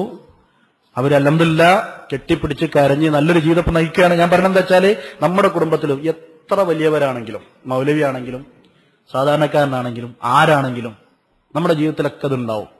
നമ്മളെല്ലാം റെഡി ആയിരിക്കും. പക്ഷെ ഇങ്ങനെ ഒരു പരീക്ഷണം ഉണ്ട് മൗലവി ഓരോരുത്തർ. അപ്പൊ അതുകൊണ്ട് നമ്മുടെ സലഫി കുടുംബത്തിൽ ഭാര്യയോട് ഉപദേശിക്കാത്ത, ഭർത്താവിനോട് ഉപദേശിക്കാത്ത, മക്കളോട് ഉപദേശിക്കാത്ത, പരസ്പരം ദീനീപരമായ നസീഹത്ത് കൊടുക്കാത്ത ഒരു ദിവസം ഉണ്ടാവരുത്. നമ്മൾ ഓരോരുത്തരും വലത് കൈകൊണ്ട് ഭക്ഷണം കഴിക്കാത്ത, വെള്ളം കുടിക്കാത്തവനെ നമ്മൾ ഉപദേശിക്കണം. അത് ഭാര്യ എന്നുള്ളവർക്ക് അത് വേറെ ആൾക്കാർ പറയട്ടെ എന്ന് വിചാരിക്കരുത്. മകനോട് മൗലവി ഖുത്ബി പറഞ്ഞോളെന്ന് വിചാരിക്കരുത്. വുളു ചെയ്യുന്ന വിഷയം അവന്റെ തെറ്റാണെങ്കിൽ അത് പഠിപ്പിച്ചു കൊടുക്കണം വാപ്പ. ഇങ്ങനെ ഓരോന്നും അതാണ്. അതിലേറ്റവും പ്രധാനമാണ് നമസ്കാരം. ഉമ്മുർ അഹ്ലക ബിസ്വലാ വസ്തബിർ അലൈഹ. അത് പറയുമ്പോൾ വല്ലാത്ത പ്രശ്നം ഉണ്ടാവും. അപ്പൊ ക്ഷമിക്കണം. ചിലപ്പോൾ മോന്റെ ചെലവിലായിരിക്കും വാപ്പ കഴിയുന്നത്. അപ്പോഴും നിസ്കാരത്തെ കുറിച്ച് പറയാതിരിക്കാൻ പറ്റില്ല. വാപ്പാ, നിങ്ങളിപ്പോ എന്റെ ചെലവിലാന്ന് പറഞ്ഞാലും എന്നാ മോനാ ചെലവ് എനിക്ക് വേണ്ട, ഇത് നിസ്കരിക്കാത്തോണ്ട് എന്റെ ഭക്ഷണം വേണ്ട, അവിടെ നിന്ന് ഇറങ്ങാൻ കഴിയണം. അങ്ങനെ തന്റെ ഇടമുള്ള, ആദർശത്തിൽ തന്റെ ഇടമുള്ള, മക്കൾക്ക് കൊടുക്കേണ്ടുന്ന തെർബിയത്ത് കൊടുക്കുന്ന, റബ്ബിന്റെ പരലോകത്തെത്തിക്കഴിഞ്ഞാൽ റബ്ബിനോട് റബ്ബേ ഞാൻ നിർവഹിച്ചിട്ടുണ്ടെന്ന് പറയാൻ കഴിയുന്ന നല്ല കുടുംബമായി നമ്മൾ മാറണം. അപ്പൊ ഇബാദത്തിൽ കണിശത ഉണ്ടാവണം. ഭാര്യക്കുണ്ടാവണം, ഭർത്താവിനുണ്ടാവണം, മക്കൾക്കുണ്ടാവണം, മരുമക്കൾക്കുണ്ടാവണം. വീട്ടില് വല്ല സീരിയലോ സിനിമയൊക്കെ വെച്ചാൽ എല്ലാവരും ഓടി വരും. കുട്ടികളും മക്കളും മരുമക്കളും പേരക്കുട്ടികളൊക്കെ. ഒരു നല്ല ദീനി ഇപ്പൊ നമുക്ക് വീഡിയോ ഒക്കെ ഇല്ലാതായിക്കൊണ്ടിരിക്കുകയാണല്ലോ, പൂർണ്ണമായ സലഫിയത്തിലേക്ക് വരാൻ. അപ്പോ ഓഡിയോ നമ്മൾ എല്ലാവരും കൂടി ഇരുന്ന് കേൾക്കാൻ വിചാരിച്ചാൽ തന്നെ ഒക്കെ കൂടിയാണ്. ഒരാൾക്ക് ഊരവേന ഉണ്ടാവും, മറ്റാൾക്ക് വയറുവേന ഉണ്ടാവും, മറ്റൊരാൾക്ക് ക്ഷീണമായിരിക്കും. ആരും കാണുന്നില്ല. ആ കുടുംബത്തിന്റെ ഒരു അവസ്ഥ ആലോചിച്ച് നോക്കി നിങ്ങൾ. ആഴ്ചയിൽ 2 ദിവസമെങ്കിലും എല്ലാവരും കൂടി ഇരുന്നിട്ട് എന്ത് ചെയ്യണം? ഓരോ വിഷയങ്ങൾ പഠിക്കുന്നൊരവസ്ഥ ഉണ്ടാവണം. വീട്ടിൽ ഖുർആൻ പഠനം, ഒരായത്തോ 2 ആയത്തോ, അതിന്റെ പദാനുപദം, അതിന്റെ ആശയം, അതിന്റെ വ്യാഖ്യാനം വാപ്പ ഓതട്ടെ, മക്കൾ കേൾക്കട്ടെ, ഭാര്യ കേൾക്കട്ടെ, മരുമക്കൾ കേൾക്കട്ടെ. ആ കുടുംബത്തിൽ വെളിച്ചം വേണം. അങ്ങനെ എല്ലാ നിലക്കും അള്ളാന്റെ ദീന് ആ കുടുംബത്തിൽ വളരണം. അങ്ങനെയുള്ള ഒരു കുടുംബം പ്രാർത്ഥനയിൽ സജീവമാകുന്ന, പ്രാർത്ഥനയിൽ ശരിക്കും അതിന്റെ അദബ് മനസ്സിലാക്കി സജീവമാകുന്ന നല്ല കുടുംബമായി പ്രാർത്ഥനകൾ എന്ന വിഷയം ഇവിടെ വിശദീകരിച്ചു കഴിഞ്ഞിട്ടുണ്ട്. റസൂലുള്ളാഹി സ്വല്ലല്ലാഹു അലൈഹി വസല്ലമയുടെ പേരിൽ സ്വലാത്ത് ചൊല്ലിക്കൊണ്ട്, അള്ളാഹുവിനെ ഹംദും സനാവും ഒക്കെ നടത്തിക്കൊണ്ട്, നബി സ്വല്ലല്ലാഹു അലൈഹി വസല്ലമയുടെ പേരിൽ സ്വലാത്ത് ചൊല്ലിക്കൊണ്ട്, അതേപോലെ തന്നെ സ്വന്തത്തിനെതിരാവാത്ത, മക്കൾക്കെതിരാവാത്ത കാര്യങ്ങളായിക്കൊണ്ട്, അതേപോലെ തന്നെ ചോദിക്കുന്നതൊക്കെ 3 പ്രാവശ്യമെങ്കിലും ആവർത്തിച്ച് ചോദിച്ചുകൊണ്ട്, അതേപോലെ തന്നെ ശരിക്കും അള്ളാഹുവിൽ നിന്ന് ലഭിക്കും എന്ന ആ ഒരു പൂതി വെച്ചുകൊണ്ട്, അള്ളാഹു സുബ്ഹാനഹു വ തആല പ്രാർത്ഥനയ്ക്ക് ഉത്തരം നൽകുന്ന രീതികളുടെ പ്രത്യേകതകൾ മനസ്സിലാക്കിക്കൊണ്ട്, ചിലപ്പോൾ ഉടനെ കിട്ടിയേക്കാം, ചിലപ്പോൾ കുറച്ച് വൈകിയേക്കാം, ചിലപ്പോൾ ഇവിടുന്ന് കിട്ടൂല, പരലോകത്ത് പ്രതിഫലമായി ലഭിച്ചേക്കാം. ഇങ്ങനെ മനസ്സിലാക്കിക്കൊണ്ട് ആ രീതിയിൽ ആത്മാർത്ഥമായി പ്രാർത്ഥിക്കുന്ന ഒരവസ്ഥ.